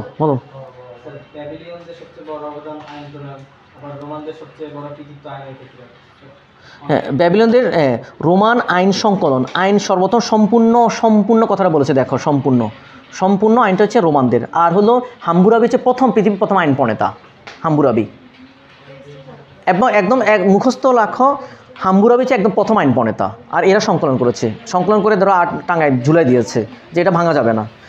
ওকে, তারপর হলো এই যে কলোসিয়াম হচ্ছে নাট্যশালা, যেখানে হলো এটা থিয়েটার আমরা যেটা থিয়েটার বলে থাকি। ওকে, তারপরে এই রোমকে বলা 7 পাহাড়ের নগরী বলা হয়, 7 পাহাড়ের নগরী রোমকে বলা হয়, অর্থাৎ এই রোম শহরটা গড়ে উঠেছিল, এটা হলো 7টা পাহাড়ের পাদদেশে এটা তৈরি হয়েছিল রোম সভ্যতাটা। এখানে রোম আর গ্রিসের মধ্যে একটা বিষয় হচ্ছে, আমরা এই একটা হলো কি বলে তোমাদের বলেছিলাম একদিন, স্পার্টাকাস একটা মুভি আছে, স্পার্টাকাস, হ্যাঁ মুভি আছে স্পার্টাকাস। এই স্পার্টা মুভির মধ্যে এখানে স্পার্টা নগরী, গ্রিস অ্যাথেন্স এগুলা, এবং এখানে আমরা রোমান এবং গ্রিক সভ্যতা পড়তে গিয়ে যেটা এই সভ্যতাগুলো কেন বেশি আলোচনায় আসছে, এরা ছিল সবচেয়ে বেশি দখলদারিত্ব না, রোমানের সাথে অ্যাথেন্স, গ্রিসের রাজা অ্যাথেন্স স্পার্টা, এগুলো নগরী কিন্তু, স্পার্টা, তারপর হচ্ছে গ্রিস, তারপর হচ্ছে যে এই আরেকটা কি বললাম, রোম, এগুলো কিন্তু নয়। এখন এইখানে সবচেয়ে স্লেভারি সিস্টেমটা সবচেয়ে বেশি এখানে যে দাসটা ছিল, ওরা কী করতো, দাসগুলাকে তারা হলো আফ্রিকান দাসগুলোকে কিনে নিয়ে আসতো। তোমরা স্পার্টাকাস মুভিটা যদি ইউনিভার্সিটি ভর্তি পরীক্ষা দেওয়ার পরে দেখবা, ওই স্পার্টাকাস মুভিটার মধ্যে দাসদেরকে দাসদের ক্রয় করে এনে তাদের অর্থাৎ সৈন্য বানাতো ওই দাসদেরকে দিয়ে। ব্যাস, এবার দেখা যাচ্ছে তারা রোম, বিশেষ করে স্পার্টা দেশটা ছিল সবচেয়ে বেশি আগ্রাসী, তারা রোমে আক্রমণ করতো, অ্যাথেন্সে আক্রমণ করে তারা সব নিয়ে আসতো। তো এই জন্য ওরাও তাদের হলো দাসগুলো নিয়ে আসতো, নিয়ে এসে এদের সাথে যুদ্ধ হতো। এই যুদ্ধটা কীভাবে হতো এটা নিয়ে মুভিটা করা খুব চমৎকার একটা মুভি, হিস্ট্রিক্যাল একটা মুভি। তো এর মধ্যে আসলে আমরা ইনকা সভ্যতা দিয়ে দেখি, ইনকা সভ্যতা এটাতে পরীক্ষা আসছে। এই মাচু পিচু হচ্ছে ইনকা সভ্যতার কনফারেন্স, যা পেরুতে অবস্থিত, মাচু পিচু যে পেরু, এটা হলো এই মাচু পিচুর হচ্ছে একটা এলাকা, একটা জায়গা, যেমন আমাদের হলো মহাস্থানগড় একটা জায়গা। মহাস্থানগড়ের মধ্যে কী আছে, আমাদের প্রাচীন পাল বংশের বৌদ্ধদের হলো আমাদের নিদর্শনগুলো আছে। তাহলে এখানে যেমন কুমিল্লাতে আছে লালমাই, এখানে বৌদ্ধদের আমাদের বিহার ছিল। বিহার মানে কিন্তু এটা কিন্তু বিহার মানে কি, বিহার মানে হচ্ছে এটা একটা বিশ্ববিদ্যালয়। আর বিশ্ববিদ্যালয় কোথায় থাকে? বিশ্ব মানে একটা শহর, এটা একটা শহর। তাহলে এই মাচু পিচুটা হচ্ছে এখানে পেরুতে অবস্থিত। এটা হলো আজ ইনকা সভ্যতার ধ্বংসাবশেষ এখানে দেওয়া যায়। তাহলে এখানে হলো তাদের ইনকাদের আধুনিক ইনকা, আচ্ছা ওকে, নথিভুক্ত সেচ ব্যবস্থা আবিষ্কার করছে। আচ্ছা ওকে, এরপরে আসো পেরু। পেরু কোন মহাদেশে অবস্থিত? পেরু কোন মহাদেশে? দক্ষিণ আমেরিকা একটা দেশ। পেরু রাজধানীর নাম লিমা। পেরু রাজধানী হচ্ছে লিমা। ওকে, এবারে আসো দেখো আমরা এখানে মায়া সভ্যতা দেখি, যে এটা হলো মায়া সভ্যতা হচ্ছে মেক্সিকোতে অবস্থিত। এই চিচেন ইৎজা যেটা, এটাও বিখ্যাত। তোমরা যে এই এগুলা যদি তোমাদের কারো ওই অঞ্চলে কারোর সাথে কথা হয় দেখবা, ওদেরকে জিজ্ঞেস করবা যে তুমি কি মাচু পিচু জানো কিনা, তারপরে ইচ্ছা জানো কিনা, চিচেন ইৎজা জানো কিনা, ওরা তখন বলবে। যেমন তোমাকে যদি জিজ্ঞেস করে যে মহাস্থানগড় জানো কিনা, তখন তুমি যেমন বর্ণনা শুরু করবা, সেম ওরাও সেম একই রকম। ওদের জন্য এটা খুব নগর, ওখানে সভ্যতাটাও আবিষ্কার ছিল। তা আজটেক সভ্যতা, আচ্ছা এটা ধর্ম নিরপেক্ষ ছিল। আকসুম সভ্যতা পৃথিবীর সর্বশেষ আবিষ্কৃত সভ্যতা 2019 সালে। এই 2019 সালে, কিন্তু এটা নিয়ে আসলে এখনও এটা আকসুমটা সভ্যতা করে, এটা আফ্রিকা, ইউরোপ, এটা নিয়ে এখনও গবেষণা চলতেছে। এই গবেষণার পরে দেখা যাচ্ছে হয়তো আরও নতুন অনেক কিছু আবিষ্কার হবে। কিন্তু আমরা বলেছিলাম যে সিন্ধু সভ্যতার হচ্ছে সর্বশেষ পূর্ণাঙ্গ একটা, সর্বশেষ আবিষ্কৃত একটা। যদি সিন্ধুটা তোমার অপশনে থাকে, তাহলে তোমাকে সিন্ধুটা 2019 সালে যেটা মহেঞ্জোদারো আবিষ্কার হয়েছে, তাহলে তোমাকে সেটা দাগাতে হবে। সিন্ধু সভ্যতা কবে আবিষ্কার হয়েছে? একটাই বলেছিলাম, সিন্ধু 1922 সালে। হ্যাঁ, আর এটা হলো 2019 সালে। তাহলে যদি সিন্ধু সভ্যতা থাকে, তুমি সিন্ধু সভ্যতা দাগাবা, আর আকসাম যদি থাকে তাহলে আকসামটা দাগাবা। এখানে বিবিধ কিছু কথাবার্তা আছে যেগুলো আগেরগুলো থেকে নিয়ে আসছে। এবার দেখো বিভিন্ন শাসনামলে বাংলার রাজধানীগুলো নিয়ে আমরা একটা আলোচনা করি। এখানে হচ্ছে চন্দ্রগুপ্ত মৌর্য, এগুলো মানে আমরা পড়ে ফেলছি, আমরা হলো কোন একটা সিটের মধ্যে পড়ছি, এগুলো আবার আসছে। যে এই মৌর্যগুপ্ত প্রাচীন বাংলা মহাস্থানগড়, পাটালিপুত্রের মহাস্থানগড়, তারপরে যে ব্রহ্মদেব, বিক্রমপুর। তোমরা একটু দাগায় রাখতে পারো কোনটা বেশি ইম্পর্টেন্ট অ্যাকচুয়ালি, যে চন্দ্রগুপ্ত মৌর্য প্রাচীন বাংলা এবং মৌর্য গুপ্ত বংশ পাটালিগুলো ইম্পর্টেন্ট। আসলে কোনোটা বাদ দেওয়ার মতো আমি দেখতে পাচ্ছি না। হর্ষবর্ধন, কনৌজ, এখন হয়তো তোমরা বলবো যেগুলো মনে রাখবো কীভাবে, এগুলো হচ্ছে নিজে একা পড়ে মনে রাখা যায় না। তোমরা যদি একটু গ্রুপ স্টাডি না করো বা দুইজনে যদি স্টাডি না করো, তাহলে কিন্তু মনে রাখতে পারবা না। এবং এগুলো থেকে প্রশ্ন আসে এগুলো থেকে। যেমন এখানে হলো যে হর্ষবর্ধন, কনৌজ এবং সুলতানি আমল যে সোনারগাঁ। আমরা বর্তমান যে সোনারগাঁটা যেটা আছে, তোমরা কেউ গিয়ে থাকলে দেখবা, ওটা কিন্তু সুলতানি আমলের কিন্তু যে রাজধানী ছিল। সুলতানি আমলের মধ্যে যে যাদের ইসলাম ইতিহাস পড়ছো তোমরা, সুলতানি আমলের মধ্যে যে এই একজন সুলতান ছিল, এই সুলতানি আমল এবং মোগল আমলে সুলতান ছিল সম্রাট হুমায়ুনের সাথে আরেকজন লোক যে যুদ্ধ করেছিল, তার নাম হচ্ছে শেরশাহ। সো এই শেরশাহ হুমায়ুন, এই দ্বন্দ্ব তাদের ওই সময় ওখানে রাজধানী ছিল। এবং শেরশাহ যে গ্র্যান্ড ট্রাঙ্ক রোডটা নির্মাণ করছে, সেটা একদম থেকে সোনারগাঁ থেকে একবারে পাকিস্তানের মানে কারাকোরাম পর্যন্ত, অতিরিক্ত পর্যন্ত যেটা গিয়েছে এটা। তাহলে সেখানে তাদের রাজধানী থেকে এই সিল্ক রুটটা তৈরি করেছে। তারপর আলাউদ্দিন হোসেন শাহ একডালা দুর্গ, হচ্ছে এটা একটা দুর্গ ছিল। সেখান থেকে পরবর্তী সেখানে রাজধানী নিয়ে গিয়েছে। এবং রাজা শশাঙ্ক হচ্ছে কর্ণসুবর্ণ। ইসাখা পুণ্ডনগর, লক্ষণ সেনকে কে পরাজিত করে? বখতিয়ার খলজি পরাজিত করেছিল। আচ্ছা, এবারে আমরা দেখি এখানে বিখ্যাত দার্শনিক, কিছু দার্শনিকরা আছে এখানে, বিভিন্ন দার্শনিক। এখানে এই যে দার্শনিক যেগুলো আছে, যেমন সক্রেটিস, প্লেটো, অ্যারিস্টটল, হেরোডোটাস, এরা বলে ফেলছি, এরা হলো গ্রিসের। এখানে যারা আছে এরা সবাই গ্রিসের। এটার সাথে হলো হেরোডোটাসটা যোগ হলো। ওমর খৈয়াম হচ্ছে ইরানের। ভলতেয়ার একজন দার্শনিক ছিল, সে হলো ফ্রান্সের। ভলতেয়ার একজন দার্শনিক ছিল। Pythagoras Greece.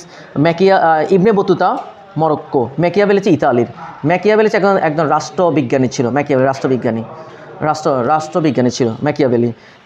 তোমাদের মনে বলেছিলাম, ম্যাকিয়াভেলি হচ্ছে সে বলছে শত্রু হচ্ছে তোমার বন্ধু, এটা। হ্যাঁ, তার এবং হলো শত্রু আক্রমণ করার আগে শত্রুকে আক্রমণ করতে হবে, এটা ম্যাকিয়াভেলির থিওরি। তার ইবনে বতুতা ছিল, সে একজন তোমাদের মতো খুব আরামপ্রিয় মানুষ, ঘুরে ফিরে বেড়াতো। তার হলো সে মরক্কোর লোক ছিল। মরক্কোর রাজধানীর নাম কি কে বলতে পারবা? মরক্কোর রাজধানী মরক্কো রাবাত, ভুলে গেছো? আচ্ছা ওকে। তারপরে হলো ম্যাকিয়াভেলি বলে যে ইবনে সিনা হচ্ছে ইরান। ইবনে সিনা এই লোকটা হচ্ছে একজন চিকিৎসা বিজ্ঞানী। তার বিখ্যাত গ্রন্থ হচ্ছে ম্যাটারিয়া মেডিকা। তার বিখ্যাত গ্রন্থ ম্যাটারিয়া মেডিকা। কনফুসিয়াস ছিল, সেও একজন রাষ্ট্রবিজ্ঞানী, মানে দার্শনিক ছিল। যারা এই দার্শনিকরা সবাই রাষ্ট্রের কথাই বলেছে, রাষ্ট্রটা কীভাবে পরিচালিত হবে। এরা রাষ্ট্র। তো রাষ্ট্র অ্যারিস্টটল প্ল্যাটোর সবার কথা ছিল রাষ্ট্র সকল কিছুর মালিক থাকবে রাষ্ট্র, মানুষ শুধু সার্ভ করবে, সার্ভিস দিয়ে যাবে।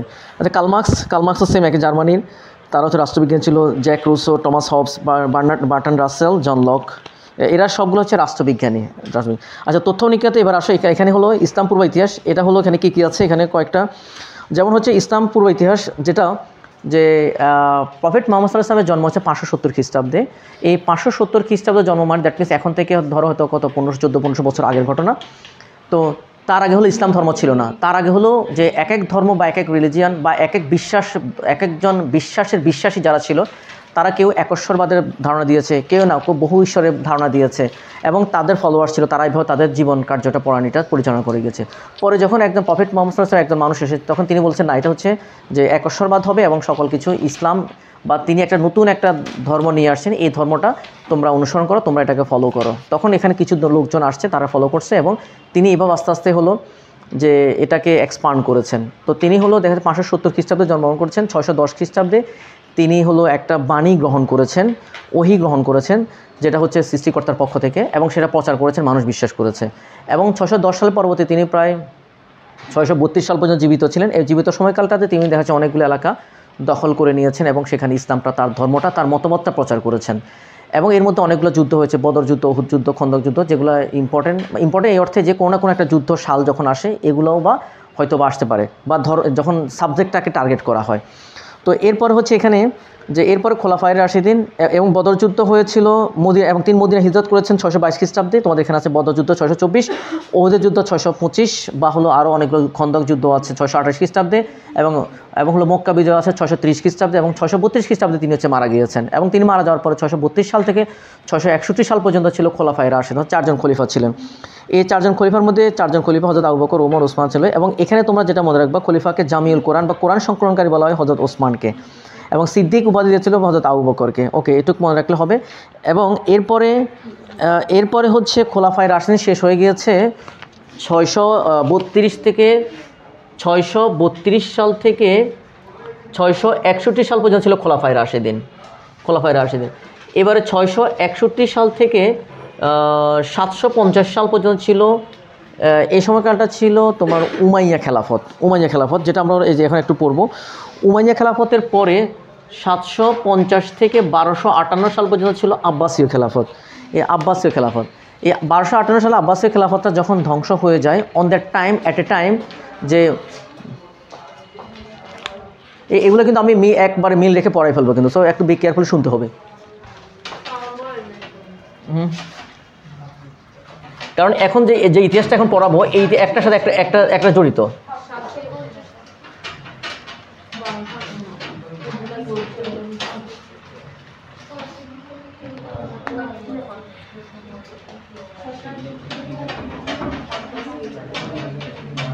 আচ্ছা, এখানে যেটা বললাম 632 থেকে 661 সাল পর্যন্ত হলো খোলাফায়ে রাশিদিন, আর এটা হচ্ছে উমাইয়া, এটা হচ্ছে আব্বাসীয়। খেয়াল করতে হবে এখানে যে এই 750 খ্রিস্টাব্দে উমাইয়া। আবার এদিকে আমাদের ভারতে অন দ্য টাইম আমরা বলেছিলাম কি যে 650 থেকে 750 সাল পর্যন্ত মাৎসন্যায়, 650 থেকে 750 সাল পর্যন্ত মাৎসন্যায়, অর্থাৎ 650 থেকে 750 পর্যন্ত মাৎসন্যায়। এই মাৎসন্যায় হলো 650 থেকে 750 এই সময়টাতে। আবার অন দ্যাট টাইম এই সময় 712 খ্রিস্টাব্দে যে ভারতে মুসলমানরা আসছে, ভারতে মুসলমানরা প্রথম আক্রমণ বা মুসলমানরা আক্রমণ করেছে 712। দেখো ওই সিকোয়েন্সগুলো মিলে যাচ্ছে, ওই 712 তাহলে তখন তারা কারা? উমাইয়ারা। এখানে হচ্ছে আব্বাসীয়রা। তাহলে এই উমাইয়াদের সময় কিন্তু ভারতে আসছে মুসলমানরা। তো এরপরে এই মুসলমানরা হলো এখানে টিকেছিল হলো 712 সাল থেকে, যদিও তারা শুরু করেছে, কিন্তু তারা এখানে কিন্তু আসলে টিকে নাই। এবং এই সময় তারা যে এলাকাটা জয় করেছে 712 খ্রিস্টাব্দে ভারতের সিন্ধুটা জয় করেছে। এই সময় তারা সিন্ধু জয় করে।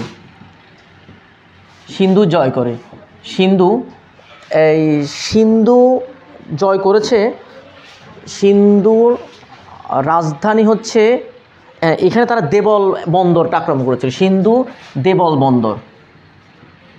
দেবল বন্দরটা তারা হলো জয় করেছে। এই সিন্ধুর রাজধানী হচ্ছে আলোর। সিন্ধুর রাজধানী হচ্ছে আলোর। তারা দেবল বন্দরটা জয় করেছে। এখন তারা হলো হ্যাঁ 700, এগুলো সবগুলো 712 ঘটনা, এগুলো ওই যে উমাইয়াদের সময়। সো এখানে এই সিন্ধু এবং মুলতান, মুলতান একটা শহর আছে, এই দুইটা শহর তারা জয় করেছিল, সিন্ধু এবং মুলতান। মুলতান এগুলো শহর, হ্যাঁ সিন্ধু এবং মুলতান, হ্যাঁ যেটা মুলতান যেটা পাকিস্তান, সিন্ধু এবং মুলতান দুইটা এলাকা জয় করেছে, সিন্ধু এবং মুলতান এলাকাটা। কিন্তু এখানে মুসলমানরা তখন কিন্তু স্টে হতে পারে নাই, তারা চলে গেছে। ওটাও সিন্ধুর একটা রাজ্যের একটা বন্দর, চট্টগ্রাম বন্দর, আমাদের বাংলাদেশের চট্টগ্রাম বন্দর, এরকম সিন্ধুর দেবল বন্দর, সিন্ধু রাজ্যের দেবল বন্দর, মুলতান এলাকা। ওকে, তাহলে এটা হলো এবারে কিন্তু তারা যখন চলে গিয়েছে, এরপরে হলো এখান থেকে মুসলমানরা কিছু করতে পারে না। 1000 থেকে 1026 সাল পর্যন্ত এই সময় আসছে সুলতান মাহমুদ। সুলতান মাহমুদ ভারতে আক্রমণ করেছে এই সময়টাতে 17 বার ভারত আক্রমণ করেছে। এই সময়কালটাতে 17 বার ভারত আক্রমণ, 17 বার ভারত আক্রমণ। তোমরা একটু ক্লিয়ার করে লিখে রাখিও, ভারত আক্রমণ করেছিল এবং তার টার্গেট ছিল টাকা পয়সা, এখান থেকে টাকা পয়সা ধন সম্পদ নিয়ে যাওয়া, এবং প্রায় 2 কোটি রুপি নিয়েও গিয়েছে। এবং সর্বশেষ তারা হলো 1026 খ্রিস্টাব্দে সে আক্রমণ করেছিল যে এই সোমনাথ মন্দির আক্রমণ করেছে। এখান থেকে প্রায় 2 কোটি রুপি সমপরিমাণ ধন সম্পদ নিয়ে গিয়েছে, 2 কোটি, তখনকার 2 কোটি, এখন 2 কোটি না। হ্যাঁ এখন এবারে দেখো, এবার দেখাচ্ছে এই যে এখানে আরও কয়েকটা কথা আছে। সিন্ধু জয়ের নেতা ছিল হাজ্জাজ বিন ইউসুফ ছিল। এত পড়া মানে আসলে এগুলা মানে বললাম না, পুরো সাবজেক্ট তুলে দিয়েছে এখানে। এবং মোহাম্মদ কাসিম, তোমাদেরকে বললে মনে থাকবে কি না, আমি বলে যাচ্ছি, যে লিখতে পারো লিখবা। এখানে হচ্ছে না, আস্তে আস্তে বললে সময় অনেক হয়ে যাচ্ছে। এই দেখো এখানে হচ্ছে মুসলমানদের মধ্যে তখন কিন্তু উমাইয়া খেলাফত, উমাইয়ারা পুরো পৃথিবীটাকে 2টা ভাগে ভাগ করেছে।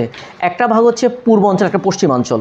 পূর্বাঞ্চলের মধ্যে আছে আমাদের এশিয়ার এলাকাটা আছে, যেটা ভারত সহ। পশ্চিম এলাকা আছে যেটা পাশ্চাত্য, যেটা হচ্ছে স্পেন, ইউরোপটাকে পশ্চিমাঞ্চল। তাহলে পূর্বাঞ্চলের দায়িত্ব দেওয়া হয়েছিল হাজ্জাজ বিন ইউসুফকে, একজন গভর্নর হিসেবে নিয়োগ করেছে হাজ্জাজ বিন ইউসুফ। সো হাজ্জাজ বিন ইউসুফের হলো একজন সেনাপতি ছিল, সেনাপতির নাম হচ্ছে মোহাম্মদ বিন কাসিম। এই মোহাম্মদ বিন কাসিমই হচ্ছে এই সিন্ধুটা জয় করেছে, মোহাম্মদ বিন কাসিম। এবং তার গভর্নর ছিল হাজ্জাজ বিন ইউসুফ। হাজ্জাজ বিন ইউসুফে আবার সে এই এলাকার গভর্নর, আবার তার সেনাপতি হচ্ছে মোহাম্মদ বিন কাসিম। তো মোহাম্মদ বিন কাসিমের কাছে আবার তার মেয়েকে বিয়েও দিয়েছে। তাহলে মোহাম্মদ বিন কাসিম আর হাজ্জাজ বিন ইউসুফ বলতে জামাতা শ্বশুর। ওকে, আবার পশ্চিমাঞ্চলে ছিল হচ্ছে যে তারেক বিন জিয়াদ, মুসা বিন নুসাইর, এবং তাকে সেখানে মুসা বিন নুসাইরের হাতে তার ছিল তারেক বিন জিয়াদ সেনাপতি ছিল। তো এভাবে 2টা ভাগ করেছিল। ওকে, এটা পড়াই দিয়েছে। এবার আসব ভারতীয় মহাদেশের মুসলমানদের আগমন। এখানে দেখি এবার আমরা এই যে মুসলমানরা এখানে আসছে, এই সময়টাতেও আসছে, 2 কোটি টাকা নিয়ে গেছে, কিন্তু সে এখানে স্থায়ী হয় নাই। স্থায়ী যখন হয় নাই, পরবর্তীতে এবারে এই অঞ্চলে তখন কারা ছিল, এই অঞ্চলে হলো 1000 সালের দিকে, এবার বলো তো 750 তো বলেছিলাম মাতসান নাই, তাহলে 750-এর দিকে কারা ক্ষমতায় আসছে? পাল বংশ। তাহলে পাল বংশ ক্ষমতায়। পালরা কত সাল টিকেছিল? 450 বছর। তাহলে কত যাচ্ছে? 1100, হ্যাঁ 1100 সামথিং, হ্যাঁ 1100 বছর চলে যাচ্ছে। তাহলে এই সময়টাতে কারা? সুলতান মাহমুদ, যখন তার পালরা। আবার আবার অন দ্যাট টাইম সেনরা আসছে 900 কততে? সেনরা আসছে এই 950 না 900 কততে হলো, আমার এক্স্যাক্টলি ফিগারটা মনে নাই, এই 950 বা কততে এখানে হচ্ছে আবার সেনরা আসছে। আবার সেনরা বাংলায় ছিল। দেখো এটা আমি হিস্ট্রিটা মিলাচ্ছি। 1026 গেল, পরবর্তীতে এই লোক আসছে তো টাকা পয়সার জন্য, টাকা পয়সা নিয়ে চলে গেছে। পরে এবারে হলো 1191 সালের দিকে আরেকটা ব্যক্তি আসছে, তার নাম হচ্ছে মোহাম্মদ ঘুরি এসে তার সাথে হলো একটা যুদ্ধ হয়েছে। যুদ্ধটার নাম হচ্ছে তরাইনের প্রথম যুদ্ধ, সেটা 1191 খ্রিস্টাব্দে হয়েছিল। তরাইনের প্রথম যুদ্ধ, এটা হলো ঘুরির সাথে হয়েছে কার? এই মোহাম্মদ ঘুরির সাথে হয়েছে রাজপুত পৃথ্বীরাজের হয়েছে, পৃথ্বীরাজের সাথে হয়েছিল। পৃথ্বীরাজের সাথে হয়েছিল তরাইনের প্রথম যুদ্ধ। এখানে হলো পৃথ্বী জয়ী হয়েছে, পৃথ্বী জয়ী হয়েছে। পরে 1192 সালে আরেকটা তরাইনের দ্বিতীয় যুদ্ধ হয়েছে, তরাইনের দ্বিতীয় যুদ্ধ সেম ঘুরির সাথে, এখানে হলো ঘুরি জয়ী হয়েছে, ঘুরি জয়ী হয়েছে। এটা হলো কত সাল? 1191, 1192, আজ থেকে কত বছর আগে? পৃথ্বী ঘুরি আর পৃথ্বী দুটো একই জনের সাথে, একই ব্যক্তির সাথে। ওকে, যত বছর আগে হোক, ভারত পারমাণবিক বোমাটা তৈরি করেছে কত সালে? 1900 মানে তোমার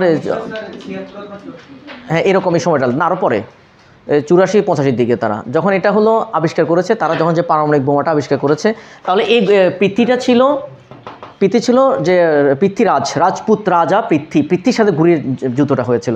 যখন ভারত পারমাণবিক বোমাটা তৈরি করেছে, তখন তারা প্রথম পারমাণবিক বোমাটার নাম দিয়েছে পৃথ্বী 1, পৃথ্বী 2, পৃথ্বী 3। এরপর যখন পাকিস্তান পারমাণবিক বোমাটা তৈরি করেছে 98 সালের দিকে, তখন তার নাম ঘুরি 1, ঘুরি 2, ঘুরি 3। দেখবা তোমরা এটা। তো ওকে, তাহলে এই 1192 খ্রিস্টাব্দে ঘুরি যেহেতু জয়ী হয়েছে, এবার ঘুরি এবার এখানে বসে গেছে। ঘুরি যখন এখানে বসে অর্থাৎ এখানে সাম্রাজ্য স্থাপন শুরু করে দিয়েছে। মাই গডনেস, একটু দ্রুত আগাই। এবার হচ্ছে এখানে এই ঘুরি বসে গিয়ে তার সাথে সে একজনকে লোককে নিয়ে আসছে, ওই লোকটার নাম হচ্ছে কুতুবকে নিয়ে আসছে। হ্যাঁ কুতুবকে নিয়ে আসে। কুতুব ছিল একদম কৃতদাস, কিনে নিয়ে আসে কুতুবরে দেখাচ্ছে তোমার সকল কিছু শিখাইছে, যেখানে গিয়েছে সেখানে নিয়ে গিয়ে শেখায় টিকায়, ও তার কাছে মেয়েকে বিয়ে দিয়ে পরে এবারে মানে পেলে পুলে বিয়ে দিয়েছে আর কি। এরকম লোক দরকার নাকি? হ্যাঁ। তো ওকে, এবার দেখাচ্ছে কুতুবুদ্দিন কি করেছে? কুতুবুদ্দিন হাতে এখন তো ঘুরির হাতে সকল ক্ষমতা। ঘুরি কি করেছে? 1192 থেকে 1204 সাল পর্যন্ত ঘুরির হাতে ক্ষমতা ছিল। 22 সালে গিয়ে এবার কুতুবকে ক্ষমতাটা দিয়ে দিয়েছে। যে 1204 সালে কুতুবকে ক্ষমতা দেওয়ার পরে এবার কুতুব একবার বুঝে শুনে কুতুবুদ্দিন আইবক আর কি তার নাম, কুতুবুদ্দিন আইবক, যাকে লাখ বক্স বলা হয়, লিখে রাখো। কুতুবুদ্দিন আইবককে লাখ বক্স বলা হয়। লাখ বক্স মানে লাখ টাকার মালিক, লাখ বক্স, 1 লাখ বক্স আছে আর কি। তো ওকে, এই যে লাখ বক্স বলা হয়, এই কুতুবের কাছে যখন 1204 খ্রিস্টাব্দে দিয়েছে, এবার কুতুব সেখানে এবার আস্তে আস্তে বুঝে শুনে চতুর্দিকে মানে অভিযান প্রেরণ করবে, রাজা হবে, সম্রাট হবে। সাথে সাথে বাংলায় আক্রমণ। কাকে পাঠাইছে? বখতিয়ার খলজিকে। বাংলায় আক্রমণ 1204 খ্রিস্টাব্দে। 1204 খ্রিস্টাব্দে বাংলা বিজয় কে করেছে? বখতিয়ার খলজি কে এই কুতুবে অভিযানটা প্রেরণ করেছে। তাহলে এই যে এবারে সে গিয়ে 1206 খ্রিস্টাব্দে দেখলো বাংলা তো জয় করে ফেললো। 1206 খ্রিস্টাব্দে হলো এবার দিল্লিতে সালতানাত প্রতিষ্ঠা করেছে। ইয়েস, হ্যাঁ, দিল্লিতে সালতানাত প্রতিষ্ঠা করেছে। এখানে যে লক্ষণ সেনকে পরাজিত করেছিল, এবং লক্ষণ সেনকে পরাজয় করেছিল। হ্যাঁ, সেন বংশ হলো এই 1204 পরে চলে গিয়েছে না, ওরা হলো পরিপূর্ণভাবে 1204 পর্যন্ত ছিল পরিপূর্ণ ক্ষমতায়, কিন্তু এরপরে হলো কেশব রায় ছিল। ও এরা হলো এই যে এখানে সালটা আমার এখন একদিকে স্মরণ নেই, এই যে 900 কত থেকে 1204 পর্যন্ত, এখানে 950 মনে এরকম মনে তোমাদের আসে মনে হয়, এখানেও আছে, এই শীটটার মধ্যেও আছে না। এটা 1100 না, 1100 না। কেন? কারণ হচ্ছে ওই এরা কিন্তু এই পাল থেকে কনভার্ট হয়ে সেন আসছে। কারা? হ্যাঁ, এরা হলো 900 কতর দিকে তারা ক্ষমতা আসছে, কিন্তু তার মানে যে পালরা চলে গেছে তা না, প্যারালালি দুইটাই ছিল। অর্থাৎ এরা কিন্তু পালদের একটা অংশ। দেখো এবার এখানে তোমাদের আরেকদিন বলেছিলাম, তোমাদের বাংলা সাবজেক্টে বলেছে 1204 খ্রিস্টাব্দে লক্ষণ সেনকে যখন পরাজিত করেছে, তখন এই অঞ্চলে পালরা ছিল, সেনরা ছিল, পালরাও ছিল। পালরা তখন এখান থেকে ভয়ে চলে গেছে নেপালে, এবং যাওয়ার সময় বাংলা সাহিত্যে আদিগ্রন্থ চর্যাপদকে নিয়ে গিয়েছে। এবার তোমার বাংলাতে সেটা পড়ছো, আমি সেদিকে না যাই। সেখানে বাংলা সাহিত্যে অন্ধকার যুগ নেমে এসেছিল, সেটা একদিন মনে আমি লিখেও দিয়েছি। এবার এখান থেকে 1206 থেকে একেবারে হলো 1526 সাল পর্যন্ত, 1526 সাল পর্যন্ত ছিল দিল্লি সালতানাত ছিল। এবার 1526 সাল থেকে একবার তুমি যে 1757 বলতে পারো, 1858 বলতে পারো, আমি 1858টাই লিখলাম। 1858 পর্যন্ত মোগলরা ক্ষমতায় ছিল, যদিও কাগজে কলমে ছিল, কিন্তু ওরা কিন্তু 1757 বা 1764 পরে শেষ। এবার 1858, এবার 1858 সাল থেকে আমরা এখানে ইংরেজরা চলে আসছে, ইংরেজরা 1947 সাল পর্যন্ত, 1858, যদি আমরা ওই 190 বছর বলি তো তখন 1757 সাল থেকে বলি আর কি, একটু এটা ক্লিয়ার থাকতে হবে। এটা ক্লিয়ার তো 190 বছর কেন, ইংরেজদেরকে 200 বছর বলা হয়, ইংরেজদেরকে 200 বছর বলা হয় 1757 সাল থেকে একবার 1947 সাল পর্যন্ত 190 বছর, এই জন্য বলা হয় প্রায় 200 বছর। কিন্তু বাস্তব হচ্ছে ইংরেজরা হলো ক্ষমতায়, তারা হাতে কলমে ক্ষমতা নিয়েছে 1858 সালে, 1858 সালে যখন সিপাহী বিদ্রোহ হয়েছে তখন। কিন্তু এর আগ পর্যন্ত কিন্তু নবাব ছিল, বা নবাবরা হলো তারা নামকা অবস্থা ছিল, কাগজে কলমে ছিল আর কি। ওকে, এবার 1858 সাল থেকে বা 1858 বা 1857 যদি ধরি, এখান থেকে একবার 1947 সাল পর্যন্ত হচ্ছে ইংরেজরা। এবার 1947 সাল থেকে, তোমরা না দেখলে আমি যা বলতেছি ওইভাবে লিখে রাখো, 1947 থেকে 1971 সাল পর্যন্ত হলো পাকিস্তান। এরপর হচ্ছে বাংলাদেশ। ওকে, এবারে হলো তোমাদের এখানে যে মুঘল বংশ প্রতিষ্ঠা করেছে এখানে, যে হ্যাঁ এখানে কয়েকটা কথা আছে, যেমন দিল্লি সালতানাতের মধ্যে, তাহলে আমরা এখানে সালতানার মধ্যে চলে আসছি। দিল্লি সালতানাতের মধ্যে হলো অনেকগুলো শাসক ছিল। তরাইনের প্রথম যুদ্ধ, দ্বিতীয় যুদ্ধ ইম্পর্টেন্ট, এবং দিল্লির স্বাধীন সালতানাত প্রতিষ্ঠা করেছে কুতুবউদ্দিন আইবক, স্বাধীন সুলতান প্রতিষ্ঠা করেছে। এবং হচ্ছে দিল্লির হলো প্রথম নারী হচ্ছে সুলতানা রাজিয়া। তারপর দিল্লির সিংহাসন, এবং দিল্লির সালতানাতের প্রকৃত প্রতিষ্ঠাতা ইলতুৎমিশ একজন সম্রাজ্ঞী ছিল, সুলতানা মেয়ে সুলতানা রাজিয়া হচ্ছে প্রথম মেয়ে সুলতান আর কি, মেয়ে সুলতানা রাজিয়া, এবং তার বাবা হচ্ছে ইলতুৎমিশ। এবং এরা কিন্তু এরা হলো দাস শ্রেণী ছিল, স্লেভ। এরপর হলো ইবনে বতুতা বাংলাদেশে 1346 খ্রিস্টাব্দে ইবনে বতুতা, কিন্তু ইবনে বতুতা ভারতে কত সালে আসছে? 1333 ইবনে বতুতা যে ভারতে আসছে। আচ্ছা, এবার মুঘল যেটা বললাম, মুঘলরা হলো 1526 খ্রিস্টাব্দে ক্ষমতা আসছে, এবং এখানে একটা যুদ্ধ হয়েছে, পানিপথের প্রথম যুদ্ধ। দ্রুত পারলে তো লিখবা, না হলে শুনে থাকো। পানিপথের প্রথম যুদ্ধ হয়েছে 1526 খ্রিস্টাব্দে, যমুনা নদীর তীরে হয়েছিল। দিল্লি থেকে 80 কিলোমিটার হরিয়ানা রাজ্যে এটা অবস্থিত, এবং যমুনা নদীর তীরে অবস্থিত, সেখানে যুদ্ধটা হয়েছিল। এবং সম্রাট বাবর এখানে একটা কামান ব্যবহার করেছিল, পরীক্ষা আসে, প্রথম কামান ব্যবহার করেছিল সম্রাট বাবর ভারতীয় উপমহাদেশে। এবং হলো এখানে গ্র্যান্ড টাঙ্গর শেরশাহ বলেছি, এবং আকবর দিন-ই ইলাহি তৈরি করেছিলেন। দিন-ই ইলাহিটা কি সেও বলেছিলাম মনে তোমাদের একদিন, সকল ধর্ম থেকে ভালোগুলো নিয়ে সে একটা ধর্ম তৈরি করেছিল। এগুলো মনে আলোচনা হয়েছে তোমাদের মনে, না? আচ্ছা, ইউরোপীয়দের আগমন, এটা তো বলা হয়েছে তোমাদের এখানে, ইউরোপীয়রা কত সালে আসছে, কীভাবে হ্যাঁ ওটা হয়েছে পাকিস্তান থেকে। আচ্ছা, এবার হলো পাকিস্তানটা বলি নাই তোমাদের, এখান থেকে এখান থেকে একটু বলি তোমাদের। পাকিস্তানের সাথে আমরা 1947 সালে 14ই আগস্ট সেটা প্রথম পাকিস্তান স্বাধীন হয়েছে, এবং 15ই আগস্ট ভারত স্বাধীন হয়েছে। এইবার কত 47 সালের 2 সেপ্টেম্বর আমাদের হলো তৈরি হয়েছে তমুদ্দিন মজলিস। তমুদ্দিন মজলিস 47 সালে 2 সেপ্টেম্বর তমুদ্দিন মজলিস গঠিত হয়েছে, এবং তমুদ্দিন মজলিস গঠন করেছে ঢাকা বিশ্ববিদ্যালয়ের ফিজিক্স ডিপার্টমেন্টের চেয়ারম্যান আবুল কাশেম, অধ্যাপক আবুল কাশেম এটা তৈরি করেছিল। এবং তখন এই কথা ছিল যে এই অঞ্চলের ভাষা কি হবে, বাংলা না ইংরেজি, এবং তারা একটা পুস্তিকা তৈরি করেছিল, রাষ্ট্রভাষা বাংলা না উর্দু। এই বইয়ের নামটা তোমরা স্পেসিফিকভাবে লিখে রাখবা, রাষ্ট্রভাষা বাংলা না উর্দু। হ্যাঁ, এটা পরীক্ষা আসে। কিন্তু এই রাষ্ট্রভাষা তৈরির আগে কিন্তু ওই যে এই 1935 সালে ভারত শাসন আইনটা হয়েছিল। ভারত শাসন অর্থাৎ দেখা যাচ্ছে যখন যে সাইমন কমিশন হয়েছে 1927 সালে, সাইমন কমিশন এর আন্ডারে, এবং সাইমন কমিশন বলা হচ্ছিল এই অঞ্চলের মানুষের কী অবস্থা জানানোর জন্য, সে একটা কমিশন তৈরি করে দিয়েছে। সে যখন যে রিপোর্টটা দিয়েছিল, এই রিপোর্টটাকে এবং এই অঞ্চলের মানুষ প্রত্যাখ্যান করেছে। পরবর্তীতে ইংল্যান্ড গভর্নমেন্ট 1935 সালে নতুন করে ভারত শাসন আইন দিয়েছে। ভারত শাসন আইন মানে ভারতীয়দেরকে কী সুযোগ সুবিধাগুলো দেওয়া হবে সেটা দিয়ে 1935 সালে একটা আইন তৈরি করেছে। এবং সেটার উপর বেস করে 1937 সালে যে তোমার একটা নির্বাচন হয়েছে, খেয়াল করবা এবং নোট করবা, 1937 সালে যে নির্বাচনটা হয়েছে এটা হচ্ছে প্রাদেশিক নির্বাচন, এবং এখানে বলা হচ্ছে অবিভক্ত বাংলার সর্বশেষ মুখ্যমন্ত্রী আমরা বলা হয়ে থাকে, অবিভক্ত বাংলার সর্বশেষ মুখ্যমন্ত্রী, অবিভক্ত বাংলার সর্বশেষ নির্বাচন। এবং এই নির্বাচনে হচ্ছে তোমার AK ফজলুল হক নির্বাচন করেছে, কৃষক প্রজা পার্টিতে নির্বাচনটা করেছে। কৃষক প্রজা পার্টি এখানে উইন করেছে, মুসলিম লীগ এখানে পরাজিত হয়েছে, এবং কৃষক প্রজা পার্টি সরকার গঠন করেছে। এই সরকারটা 1937 সাল থেকে সে মাত্র 39 সাল পর্যন্ত, আবার 1939 সালে দ্বিতীয় বিশ্বযুদ্ধ শুরু হয়েছে। এই সময়কালটাতে মুসলিম লীগের মধ্যে এরা হলো এই মন্ত্রী পরিষদটাকে ভেঙে দিয়েছে এই AK ফজলুল হকের, এবং ভেঙে দিয়ে পরবর্তীতে আবার নতুন করে এই সরকার গঠন হয়েছে। পরে এটা হচ্ছে অবিভক্ত বাংলার সর্বশেষ মুখ্যমন্ত্রী, অবিভক্ত বাংলার সর্বশেষ মুখ্যমন্ত্রী তাহলে একে ফজলুল হক। আবার হচ্ছে এই পরবর্তী সর্বশেষ আরেকটা নির্বাচন হয়েছে, আরেকটা নির্বাচন যখন হয়েছে তখন সোহরাওয়ার্দীকে দিয়েছিল, সোহরাওয়ার্দী আসছিল। আচ্ছা এনিওয়ে আসি, তাহলে অবিভক্ত বাংলার সর্বশেষ মুখ্যমন্ত্রী একে ফজলুল হক, এবং এই মন্ত্রণালয়টি টিকেছিল 2.5 বছর, 2 বছর 3 মাসের মতো টিকেছিল। হ্যাঁ, আমরা হলো অবিভক্ত পশ্চিমবঙ্গ, উড়িষ্যা, এগুলো সবগুলো মিলে আর কি। সোহরাওয়ার্দী ছিল এই অঞ্চলের নেতা ছিল, এবং হলো আমি বলছি একে ফজলুল হক ছিল কলকাতার সে একজন ছিল, লয়ার ছিল, অ্যাডভোকেট ছিল। সে এই অঞ্চলে আসলে বেসিক্যালি প্রজাদের কল্যাণের জন্য আসছিল।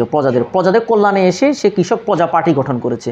পরে কৃষক প্রজা পার্টি থেকে সে নির্বাচনটা করেছে, নির্বাচন করে জয়ী হয়ে সরকার গঠন করেছে। কিন্তু এখানে হলো নির্বাচনটা দিয়ে প্রাদেশিক নির্বাচন ছিল, প্রাদেশিক নির্বাচনে মুসলিম লীগও নির্বাচন করে, কিন্তু মুসলিম লীগ মাত্র মনে হয় কয়েকটা আসন পেয়েছে। তো এখানে তাহলে কৃষক প্রজা পার্টি তারা সরকার গঠন করেছে, কিন্তু পরবর্তীতে মুসলিম লীগ থেকে একে ফজলুল হককে বহিষ্কার করেছিল। প্রথম তো একে ফজলুল হক ছিল মুসলিম লীগের ব্যক্তি ছিল, পরে তাকে বহিষ্কারও করেছে। এরপরে হলো পরবর্তীতে হলো আরও কয়েকটা নির্বাচন হয়েছে, সেগুলোতে কিন্তু দেখা যাচ্ছে আরও সরকার গঠন করে রাখতে পারে নাই। এবং 1939 সালে দ্বিতীয় বিশ্বযুদ্ধ শুরু হয়ে গিয়েছে, এবং এর মধ্যে ভারত শাসন আইন অনুযায়ী ভারতীয়রা প্রস্তুতি নিতে লাগলো কীভাবে এটা হলো 2টা রাষ্ট্রের কাছে ফিরিয়ে দেওয়া যায়। এবং 1939 সালে দ্বিজাতি তত্ত্ব দিয়েছিল মোহাম্মদ আলী জিন্নাহ।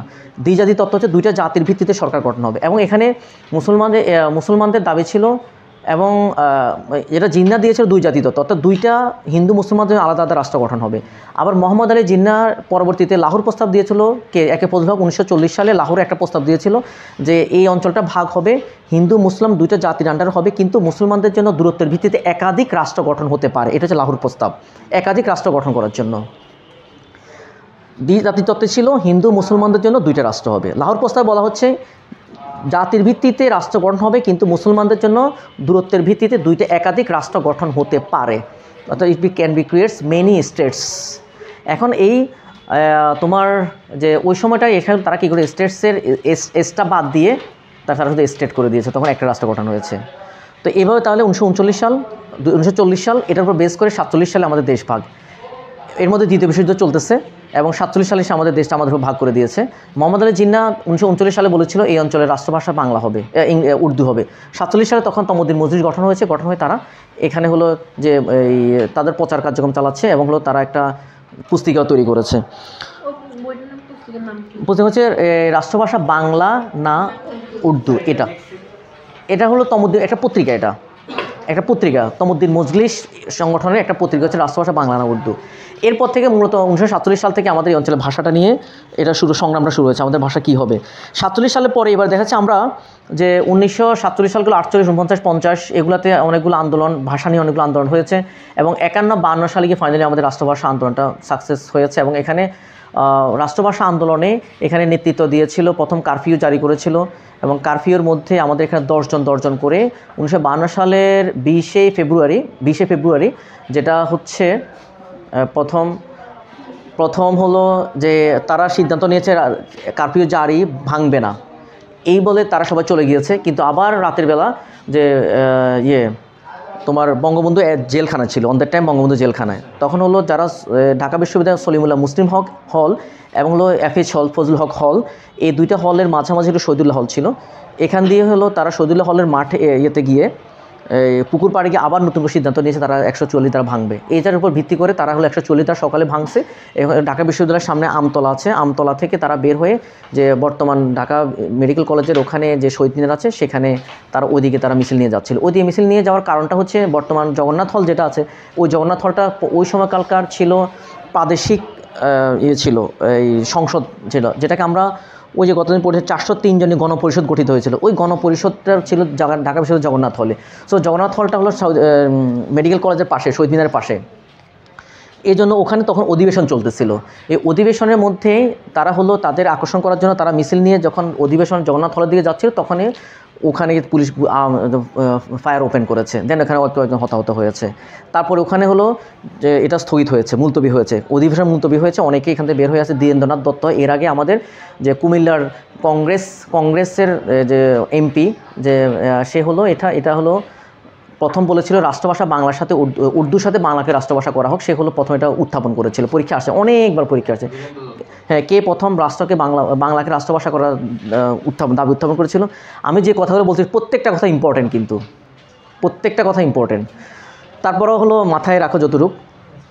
তো ধীরেন্দ্রনাথ দত্ত ওরা সহ আরও অনেকে বের হয়ে চলে আসছে, এবং তারা হলো পুলিশ লাশ নিয়ে যাচ্ছিলো, লাশ দিতে দিচ্ছে না, পরে লাশ নিয়ে তারা আবার হলো যে ওই বক্সিবাজার দিকে যাচ্ছিলো, তখন সেখানে আবার পুলিশ গুলি করেছে, ওইদিকে দেখা যাচ্ছে আবার অনেকে হতাহত হয়েছে। এভাবে হলো আমাদের পরবর্তীতে আমাদের রাষ্ট্রভাষার যে ওখানে শহীদ মিনার তৈরি করার পর ওই দিন পরের দিনে এটা শহীদ মিনারটা উন্মোচন করেছিল শফিউরের পিতা, কিন্তু সেটাকে পুলিশ এসে আবার ভেঙে দিয়েছে, এবং পরবর্তীতে পর্যায়ক্রমে পরবর্তী আবার শহীদ মিনারটা নির্মাণ করা হয়েছে।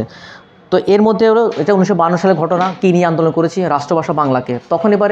তখনই কিন্তু পাকিস্তানের সংবিধান তৈরি হয় না। পাকিস্তানের সংবিধান তৈরি হয়েছে 1956 সালে। 1956 সালে যখন পাকিস্তান সংবিধান তৈরি হয়, তখন সংবিধানের মধ্যে আমাদের যে রাষ্ট্রভাষা বাংলাকে তারা স্বীকৃতি দিয়েছে। কতটা? 56 সালে। দেশ স্বাধীন হয়েছে কত সালে? 1947 সালে দেশ স্বাধীন হয়েছে। আর সংবিধান রচনা করছে আরও প্রায় 9 বছর পরে, 56 সালে। 9 বছর পরে সংবিধানটা পেয়ে এবার দেশ পরিচালনা শুরু করলো। এর মধ্যে 1958 সালে গিয়ে ইস্কান্দার মির্জা অভ্যুত্থান করে সংবিধানকে বন্ধ করে দেয়, সংবিধান স্থগিত। ইস্কান্দার মির্জা যখন সংবিধান স্থগিত করে দিয়েছে, 2 মাস মাত্র চালালো। এবার আসলো যে আইয়ুব খান এসে বললো ইস্কান্দার মির্জাকে হটাই দিয়ে আইয়ুব খান আবার হলো করে আইয়ুব খান ক্ষমতায় আসছে। আইয়ুব খান 1958 সালে ক্ষমতায় এসে সে এখান থেকে একবার 1969 সাল পর্যন্ত ক্ষমতায় ছিল। এর মধ্যে তার অনেকগুলো ঘটনা ঘটেছে। সে ছিল একজন সামরিক শাসক। ইস্কান্দার মির্জা সামরিক সেনাবাহিনীর প্রধান ছিল। ইস্কান্দার মির্জার সামরিক বাহিনীর প্রধান ছিল আইয়ুব খান। সো আইয়ুব খান সুযোগ বুঝে ইস্কান্দার মির্জাকে হটাই সে নিজে ক্ষমতায় আসছে। 1969 সাল পর্যন্ত ক্ষমতায় ছিল। এর মধ্যে অনেকগুলো ঘটনা। আইয়ুব খান ক্ষমতায় এসে সে একটা কাজ করেছে, যে দেশের মানুষের কাছে অ্যাকসেপ্টেন্স পাওয়ার জন্য মৌলিক গণতন্ত্র প্রতিষ্ঠা করেছে। মৌলিক গণতন্ত্র দ্যাট মিনস এখানে হলো সারা দেশটাকে 40,000 ভাগে ভাগ করেছে, 40,000 ইউনিটে ভাগ করেছে। প্রত্যেকটা ইউনিট থেকে 2 জন ব্যক্তি মনোনয়ন করেছে। ওই 2 জন ব্যক্তি দ্যাট মিনস পুরো এরিয়াতে 80,000 তোমার ছিল এই মৌলিক গণতন্ত্রের তারা হলো প্রতিনিধি ছিল। এই 80,000 মানুষের কাছ থেকে ভোট নিয়েছে। ভোট নিয়ে তারা আইয়ুব খানকে ভোট দিয়ে, তখন আইয়ুব খান বলে যে আমি ভোটে নির্বাচিত প্রেসিডেন্ট। তো এই হচ্ছে মৌলিক গণতন্ত্র। এই মৌলিক গণতন্ত্র 58 সাল থেকে পরবর্তীতে সে পরিচালনা করেছে। এর মধ্যে 1962 সালে আমাদের এই দেশে শিক্ষা আন্দোলন হয়েছে। শিক্ষা আন্দোলন দ্যাট মিনস হচ্ছে এই অঞ্চলের মানুষ আমরা বাংলা করে যুদ্ধ করেছি। সো বলছে ঠিক আছে, তোমাদেরকে আমরা যে হাতে মারবো না, ভাতে মারবো। তো সেই জন্য তারা কী করেছে, এই অঞ্চলের মানুষের ভাষা বাংলা থাকবে, কিন্তু তুমি হলো পরীক্ষা দিবা ইংরেজিতে। সকল পরীক্ষা দিতে হবে ইংরেজিতে, সকল পরীক্ষা দিতে হবে তোমার যে, এবং টিউশন ফিস বৃদ্ধি করে দিয়েছে, একাডেমিক সকল কিছু বৃদ্ধি করে দিয়েছে, পোস্টাল চার্জ বৃদ্ধি করে দিয়েছে, সকল চার্জ বৃদ্ধি করে দেওয়ার পরে এই অঞ্চলে মানুষ আন্দোলন শুরু করেছে 1962 সালে, যেটা ছাত্র আন্দোলন করেছে, সেটা হচ্ছে শিক্ষা আন্দোলন। দেখবা তোমরা ঢাকা ইউনিভার্সিটিতে গেলে ওখানে হলো কয়েকটা কলাভবনের উপরে কয়েকটা সাল লেখা আছে। এর মধ্যে একটা সাল আছে 1962, ওই 62 শিক্ষা, অর্থাৎ 47, 62, 47, 52, 62, 66 এরকম লেখা আছে। তো ওই 62 হচ্ছে শিক্ষা আন্দোলন। তো এই শিক্ষা আন্দোলন কত সালে? 62 সালে। 62 পরে এবার 1965 সালে হয়েছে। ও এর মধ্যে একটা সাল বাকি রয়ে গেছে, কিন্তু 1954 সাল যুক্ত ফ্রন্ট নির্বাচন যেটা হয়েছে। যুক্ত ফ্রন্ট গঠন হয়েছে 1953 সালে, পরীক্ষা আসে 3 ডিসেম্বর যুক্ত ফ্রন্ট নির্বাচন 1953 সালে গঠন হয়েছে, ওরা চলে আসছে। তো এরপরে হলো যুক্ত ফ্রন্ট নির্বাচনের প্রতীক ছিল নৌকা, এবং সেখানে হলো এই যুক্ত ফ্রন্টের মধ্যে দল কয়টা ছিল? 4টা দল ছিল। ওকে, তাহলে আমরা 62 পরে 65 হলো কি, যে পাক ভারত যুদ্ধ হয়েছিল, কাশ্মীরকে নিয়ে পাক ভারত যুদ্ধ। এবং 65 সালে আবার হলো সোহরাওয়ার্দী মারা গিয়েছে, এবং হলো 65 সালে তাসখন চুক্তি হয়েছে। পাক ভারত যুদ্ধ, প্রথম পাক ভারত যুদ্ধ। এবং এটা নিয়ে চুক্তি করেছে তাসখন, উজবেকিস্তানের রাজধানী তাসখনে চুক্তি হয়েছে, এবং লাল বাহাদুর শাস্ত্রী ওই দিন মারা গিয়েছে। এবং ওখানে তাসখন চুক্তিতে যে ওরা সমন্বয় করে তখন পাক ভারত যুদ্ধটা স্টপ করা হয়েছে। তারপরে হলো তাসখন চুক্তি 65 পর এবার 66 সালে 6 দফা, আমাদের 6 দফাটা আসছে। 6 দফাটা কি? 6 দফা হচ্ছে আমাদের বাঙালি জাতির মুক্তি সনদ। এবং 6 দফাটা কেন করা হয়েছে, এবং 6 দফার মধ্যে দফাগুলো ছিল, ধরো এই অঞ্চলটা কীভাবে পরিচালিত হবে, এই যুক্তরাষ্ট্রীয় সরকার ব্যবস্থা তৈরি করা হবে, এবং হচ্ছে এই অঞ্চল কেন্দ্রীয় ব্যাংক প্রয়োজনে 2টা হবে, কারণ আমরা এখানে ইনকাম করতে সকল টাকা ওইদিকে চলে যাচ্ছে। তাহলে কেন্দ্রীয় ব্যাংক 2টা হবে, এই অঞ্চলে একটা কেন্দ্রীয় ব্যাংক সেন্টার থাকবে, ওইদিকে একটা সেন্টার থাকবে। এবং 65 সালে যখন পাক ভারত যুদ্ধ হয়, তখন আমাদের এই এলাকার যত সেনাবাহিনী ছিল, বিজিবি ছিল, যারা দেশ রক্ষার দায়িত্বে ছিল, তাদেরকে সবাইকে পাকিস্তানে নিয়ে গিয়ে এই ভারতের বিরুদ্ধে ব্যবহার করেছে। বিনিময়ে কী হয়েছে, আমার বর্ডারটা খালি হয়ে গেছে। তখন যদি নেপাল, ভুটান, ভারত বা তোমরা যদি চাইতা যে বাংলাদেশের প্রেসিডেন্ট হয়ে যেতে পারতা, কারণ আমার এখানে দেশ রক্ষার কেউ নেই। তখন এটা বঙ্গবন্ধু রিয়েলাইজ করেছে। বঙ্গবন্ধু রিয়েলাইজ করে তখন 6 দফার মধ্যে একটা দফা নিয়ে আসে, 6 নম্বর দফা, প্যারা মিলিশিয়া বা আধা সামরিক বাহিনী গঠন।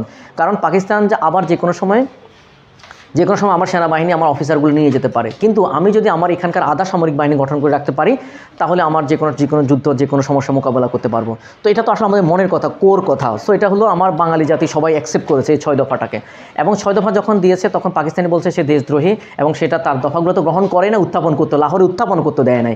এবং 23শে ফেব্রুয়ারি 1966 সালে তখন সে হলো যে তোমার সাংবাদিক সাংবাদিকদের, এটা সাংবাদিক সম্মেলন উত্থাপন করার কথা ছিল, কিন্তু পারে না। পরে ওয়েটিং রুমে গিয়ে কিছু সাংবাদিক ছিল, তাদের সামনে বলে সে চলে আসছে।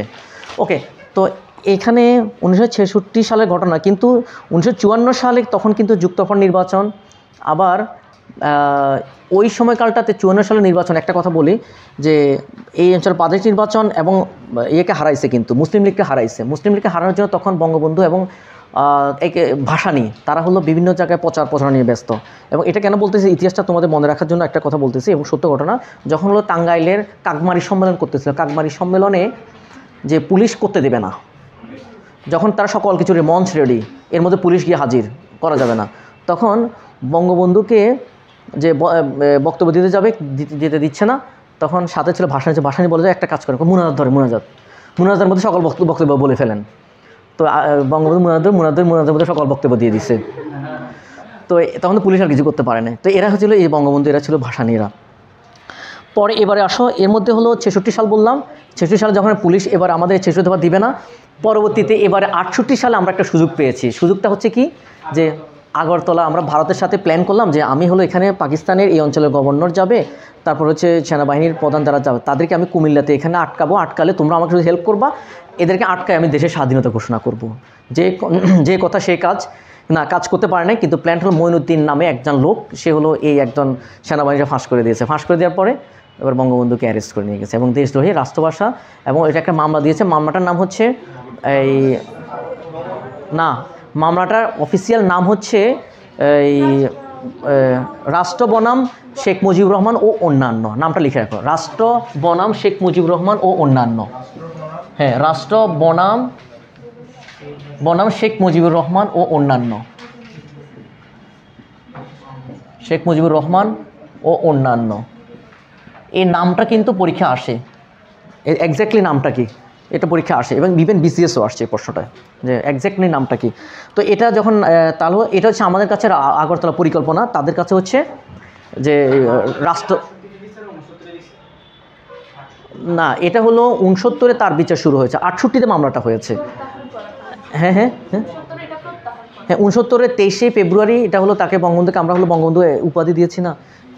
হ্যাঁ, তো এটা হলো 23শে ফেব্রুয়ারি, এবং এটা কিন্তু ঢাকা ক্যান্টনমেন্টে এটার বিচারটা শুরু হয়েছিল।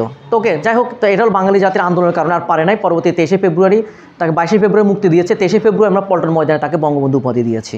23শে ফেব্রুয়ারি পরীক্ষা আসে, কিন্তু আমার প্রত্যেকটা কথা কিন্তু ইম্পর্টেন্ট, এগুলো পরীক্ষার জন্য। তো এবারে বঙ্গবন্ধু যখন 23 ফেব্রুয়ারি উপাধি দিয়েছে পল্টন, 1969 সালে 23শে ফেব্রুয়ারি। এবং আমরা হলো ওই যে জেলের তালা ভাঙবো, বঙ্গবন্ধুকে মুক্ত করবো, এরকম মিছিল স্লোগান দিয়ে বঙ্গবন্ধু নিয়ে আসছি আমরা, এবং ধরে রাখতে পারি না। কারণ হলো 68 সালে আসলে আমাদের মনের কথা তো, যদিও এই সময়টাতে 68 সালে 69 সালে আমাদের অনেকই হতাহত হয়েছে, এবং এই হতাহতগুলো তোমরা, আমরা নামগুলো বলছি, তোমরা এগুলো রেকর্ড করে রাখবা। এবং হলো 65 যে আগরতলা পরিকল্পনা মামলায় এখানে হচ্ছে 35 জন আসামি ছিল। 1 নম্বর আসামি বঙ্গবন্ধু ছিল, এবং হচ্ছে এখানে সার্জেন্ট জহুরুল হক ছিল। তারপর হচ্ছে হলো শামসুজ্জোহা। লেখো এগুলো, আমি যেগুলো বলছি এগুলো লেখো, এগুলো তোমরা এগুলো নোট করবে, এগুলো খুব ইম্পর্টেন্ট। 68-69 সালটা তোমরা একটা নোট করবা, নট অনলি 68-69, তোমরা 47 সাল থেকে একবারে 39 সাল থেকে একবার 71 সাল পর্যন্ত এটা নোট করতে হবে। এটা ভালো করে নোট করতে হবে, কোন সময় কোন ঘটনাগুলো ঘটেছে। এখানে জাস্ট আমি 68 বলে রাখি, এই সময়টাতে তোমার হলো শামসুজ্জোহা মারা গিয়েছে, যে এটা হলো রাজশাহী বিশ্ববিদ্যালয়ে যে অধ্যাপক ছিল এবং হলো প্রক্টর ছিল। শামসুজ্জোহা হলের শামসুজ্জোহা তার নাম 69 সালে। এবার তোমরা এগুলো বের করো, 69 সালে মারা গিয়েছে। তারপরে আসাদ মারা গিয়েছে। তারপর দেখা যাচ্ছে তোমার হলো মনোমিয়া নামে একটা ছেলে মারা গিয়েছে। তার এরকম অনেকগুলো এখানে হতাহত হয়েছে 68। হ্যাঁ, তাহলে তোমরা নোট করে নিতে হবে, এগুলো নোট করে নিতে, এগুলো পড়তে হবে, এগুলো ইম্পর্টেন্ট কিন্তু। হ্যাঁ হ্যাঁ হ্যাঁ, মাথার উপর দিয়ে যাচ্ছে, মাথায় কিছু দিয়ে রাখুন। আচ্ছা আচ্ছা, আসো আসো, এরপরে আমরা 69-এর মধ্যে আছি। 69-এ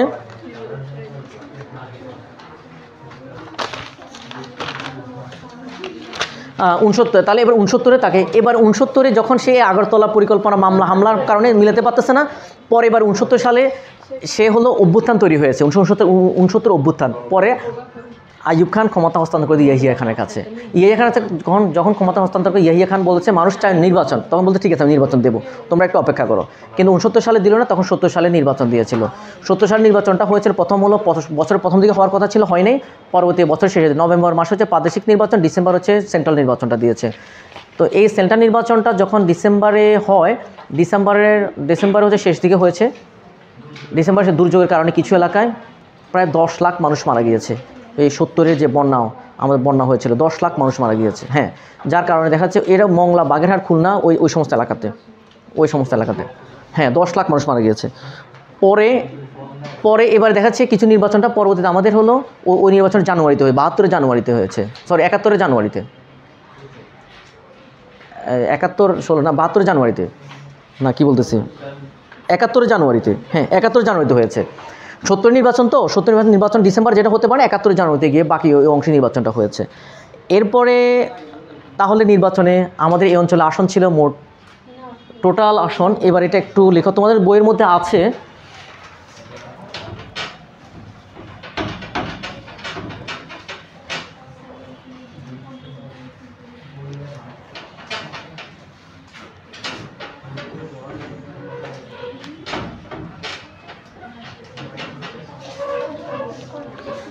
মোট এটা হচ্ছে, প্রথম হচ্ছে সেন্ট্রাল কেন্দ্রীয় নির্বাচন,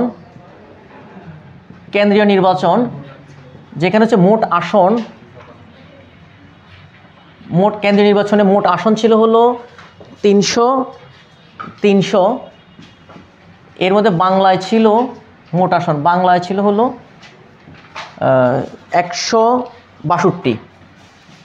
162টা আসন ছিল বাংলায়। 300-র মধ্যে 162 ছিল। এর মধ্যে হলো আওয়ামী লীগ পেয়েছে 160টি আসন, 160টি আসন পেয়েছে। এটার সাথে আরও 7টা সংরক্ষিত আসন ছিল, ওই মহিলা আসন সহ, তাহলে আমরা পেয়ে গেলাম 100 + 7 = 167। আমরা 167টা আসন পেয়ে গিয়েছি এই এলাকায়। তাহলে এটা হচ্ছে কেন্দ্রীয়। এবার প্রাদেশিক আসন ছিল মোট 310, মোট আসন ছিল 300 + 10। তো এর মধ্যে এটা বাংলায় আর কি, এটা বাংলা 310টা ছিল। আমরা পেয়েছি 288 + 10, অর্থাৎ 298টা আওয়ামী লীগ পেয়েছে। এই হিসাবটা একটু লিখে রাখো।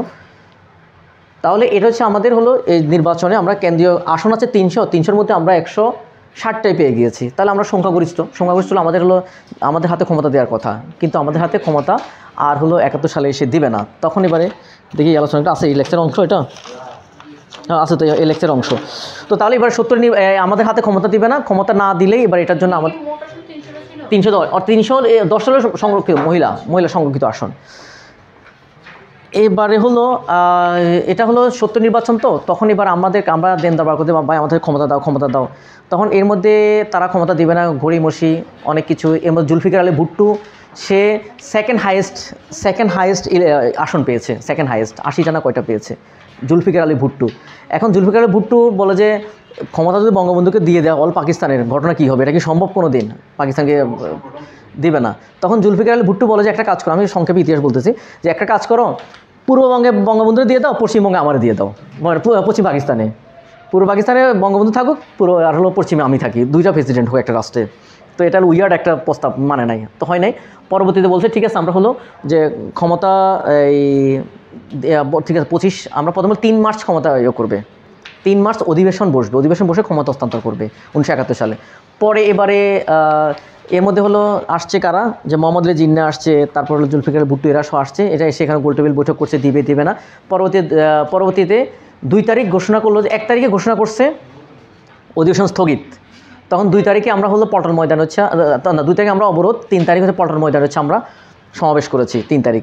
তারপর থেকে এবার এখান থেকে যে অসহযোগ আন্দোলনটা শুরু হয়েছে আমাদের স্থগিত করার পরে, তারপর এবার বলছে ঠিক আছে আন্দোলনের পরেও আমরা যে এই 25 তারিখে বসবো, 25 তারিখ বসবো একটা পরে বলছে অবশ্য। এবার আমরা দেখা যাচ্ছে 7ই মার্চ যে রেসকোর্স ময়দানে 7ই মার্চ আমাদের এখানে আবার বঙ্গবন্ধু ঘোষণা করলো 7ই মার্চে মহাসমাবেশ হবে। সেখানে দেখা যাচ্ছে অনেক লোক, প্রায় 7-8 লাখ মানুষ জড়ো হয়েছে। ওখানে এবার বঙ্গবন্ধু আমাদের দেশের নিরপেক্ষভাবে স্বাধীনতার ঘোষণা দিয়েছে, নিরপেক্ষ স্বাধীনতার ঘোষণা দিয়েছে, এবং সেখানে পাকিস্তানের বিমানগুলো আমাদের উপর দিয়ে উড্ডয়মান ছিল। এবং এটা 7ই মার্চের ঘোষণা। তারপরে বলেছে ঠিক আছে 25 মার্চে তাহলে আমরা আবার অধিবেশন বসবো। 25 মার্চ একটা টাইম দিয়ে গেছে, কিন্তু তারা এটা দিয়েছে তো কালক্ষেপণ করার জন্য। কিন্তু এর মধ্যে 7ই মার্চ, 19 মার্চ গাজীপুরে প্রথম অ্যাটাকটা হয়েছে। 19 মার্চ গাজীপুর, সেখানে হচ্ছে ইপিআর, ইস্ট পাকিস্তান রেজিমেন্ট যেটা আছে, ইস্ট পাকিস্তান রেজিমেন্টের সাথে যে ওই পাকিস্তান রেজিমেন্টের দ্বন্দ্ব হয়েছে, যুদ্ধ হয়েছে। তখন ইস্ট পাকিস্তান রেজিমেন্ট গুলি করে দিচ্ছে আমাদের এরা। তখন এবার কী করেছে, ইস্ট পাকিস্তান রেজিমেন্টের কাছ থেকে সকল অস্ত্রগুলো জমা নিয়ে পাকিস্তান রেজিমেন্ট যারা আছে তারা এখানে রাজত্ব করতেছে। তারপরে এটা হলো তাহলে বাংলাদেশের প্রথম যেখানে হলো জাগ্রত চৌরাঙ্গি আছে গাজীপুরে, এটা কিন্তু পরীক্ষা আসে, কিন্তু প্রথম অ্যাটাকটা কোথায় হয়েছে গাজীপুরে, জাগ্রত চৌরাঙ্গি, সেখানে প্রথম হচ্ছে আমাদের হলো এই আক্রমণটা হয়েছে।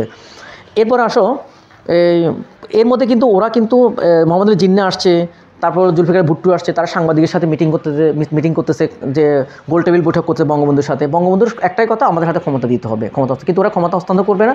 পরে এর মধ্যে 25 মার্চ কিন্তু তারা চট্টগ্রাম বন্দর দিয়ে প্রচুর অস্ত্র আনা শুরু করেছে।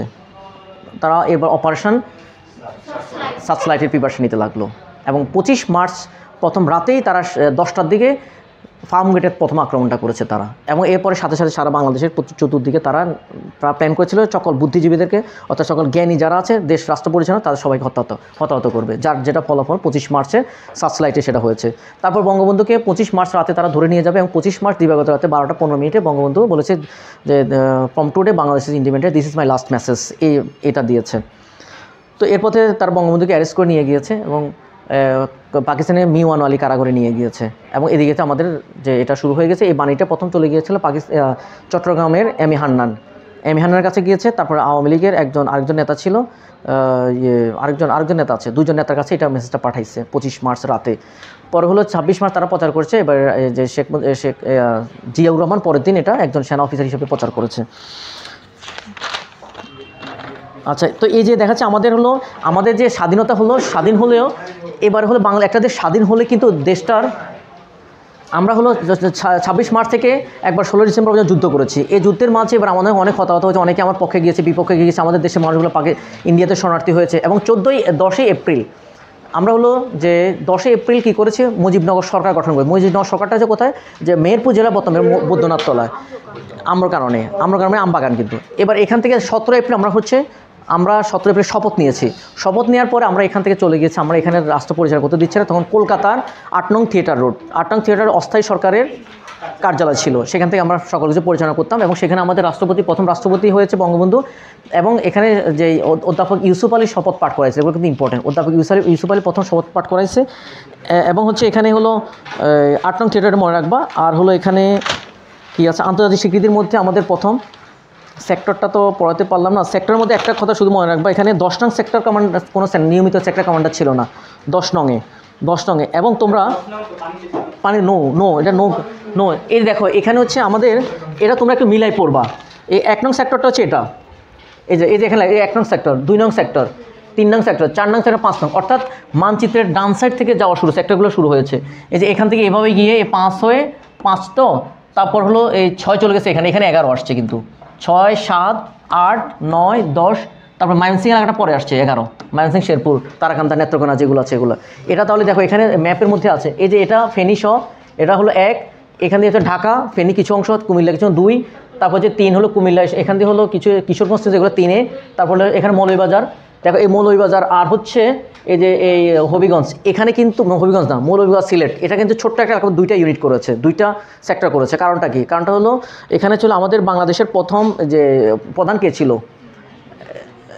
এই ওসমানী ছিল না, ওসমানী বাড়ি ছিল সিলেট। এবং হলো সিলেটের এই জন্য এখানে 2টা করা হয়েছে। এবং সিলেটের সাথে আমাদের এখানে ওই আসামটা ছিল, আসামটা আমাদের সাথে ছিল, এই জন্য এখানে 2টা সেক্টর হয়েছে। এখানে 5 আর 6 চলে গেছে ওই যে রংপুর, দিনাজপুর, বগুড়া দিকে। তারপর 7 হলো রাজশাহী বিভাগ, 8 হচ্ছে তোমার এখানে নড়াইল, ঝিনাইদহ, মাগুরা, সাতক্ষীরা, পরে নিচেতে বাগেরহাট, খুলনা, এগুলো হচ্ছে 9। আর 10টা হচ্ছে আমাদের চট্টগ্রাম বন্দর, এখানে নিয়মিত কোনো কেউ ছিল না, এটা সেক্টর। তারপরে মুক্তিযুদ্ধ আমাদের হলো হাজারো মোমে নূর, এটা একটু মনে রাখিও, হাজারো, হ্যাঁ এটা তো জানো মনে অনেকে নাকি, হ্যাঁ হ্যাঁ,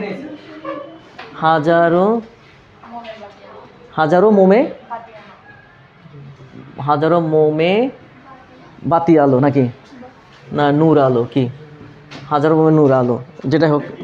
এটা হলো আমাদের বীরশ্রেষ্ঠ 7 জন, হামিদুর রহমান, জাহাঙ্গীর, রুহুল আমিন, তারপর মুস্তফা কামাল, তারপর হচ্ছে এটা হলো এই মতিউর রহমান, তারপরে নূর মোহাম্মদ, রুহুল আমিন, না রব হাজার মোমের নূর, এটা তোমরা মনে রাখতে পারো এইভাবে। এবং হলো তাদের ডিটেলসটা একটু মনে রাখবা, কে কোথায় মারা গিয়েছে, কে কোন সেক্টরে ছিল। আমাদের সবচেয়ে বেশি ছিল ইপিআর 3 জন ছিল, হ্যাঁ স্পাইক রেজিমেন্টে 3 জন ছিল, এটা মনে রাখবা। স্পাইক রাইফেলস না, রেজিমেন্ট এটা। আচ্ছা, তারপরে হলো এখানে তো বললাম মুক্তিযুদ্ধ অবদানের জন্য কতজন, বীরশ্রেষ্ঠ কতজন, বীর বিক্রম কতজন, বীর প্রতীক কতজন, মনে রাখবা। তারপর অপারেশনগুলো মনে আছে। আর এখানে আন্তর্জাতিক স্বীকৃতিতে এখানে আমাদের হলো যে প্রথম দেশ কে দিয়েছে, এটা একটু ক্লিয়ার করে আমি শেষ করে দিচ্ছি। প্রথম স্বীকৃতি দানকারী দেশ হচ্ছে একটা, কোথাও আছে ভারত, কোথায় হচ্ছে ভুটান, তাহলে ভুটান হবে কেন? কারণটা হচ্ছে কি, যখন আমাদের এই বাংলাদেশের সরকারে যখন ভুটানের সরকারকে ইনভাইট করেছিল, তখন আমরা ওই ভুটানের সরকারকে প্রথম আমাদের রাষ্ট্রীয়ভাবে তাকে আমরা অভ্যর্থনা দিয়েছি, গ্রিটিং করেছি যে সে হচ্ছে প্রথম স্বীকৃতি দানকারী দেশ হিসাবে, রাজা হিসাবে তাকে স্বীকৃতি দিয়েছে। তো আমাদের রাষ্ট্রীয়ভাবে স্বীকৃতি হচ্ছে ভুটান। আবার কোথাও ভারত লেখা আছে। ভারত লেখা থাকার কারণটা কি? কারণটা হচ্ছে 1947 সালে যখন দেশ ভাগ হয়, তখন নেপাল, ভুটান ছোট রাষ্ট্র। এই নেপাল, ভুটান ছোট রাষ্ট্রগুলোকে এগুলাকে কোনো আলাদা রাষ্ট্র হিসেবে স্বীকৃতি না দিয়ে বলা হয়েছে এগুলো হলো ইন্ডিয়ান পলিসি অনুযায়ী চলবে, সো ইন্ডিয়ান পলিসি অনুযায়ী চলা, দ্যাট মিনস হচ্ছে ইন্ডিয়া যে পলিসি তারা সেই পলিসি হবে। সো ইন্ডিয়া স্বীকৃতি দিয়েছে মানে ভুটানের স্বীকৃতি দেওয়া হয়ে গেছে এই জন্য। কিন্তু আসলে হচ্ছে ভুটানটা প্রথম স্বীকৃতি দানকারী দেশ। তো ঠিক আছে, তো এই পর্যন্তই মোটামুটি শেষ হলো। অনেক পড়তে হবে, না পড়লে পারবো না। এটা ক্লোজ করো তো।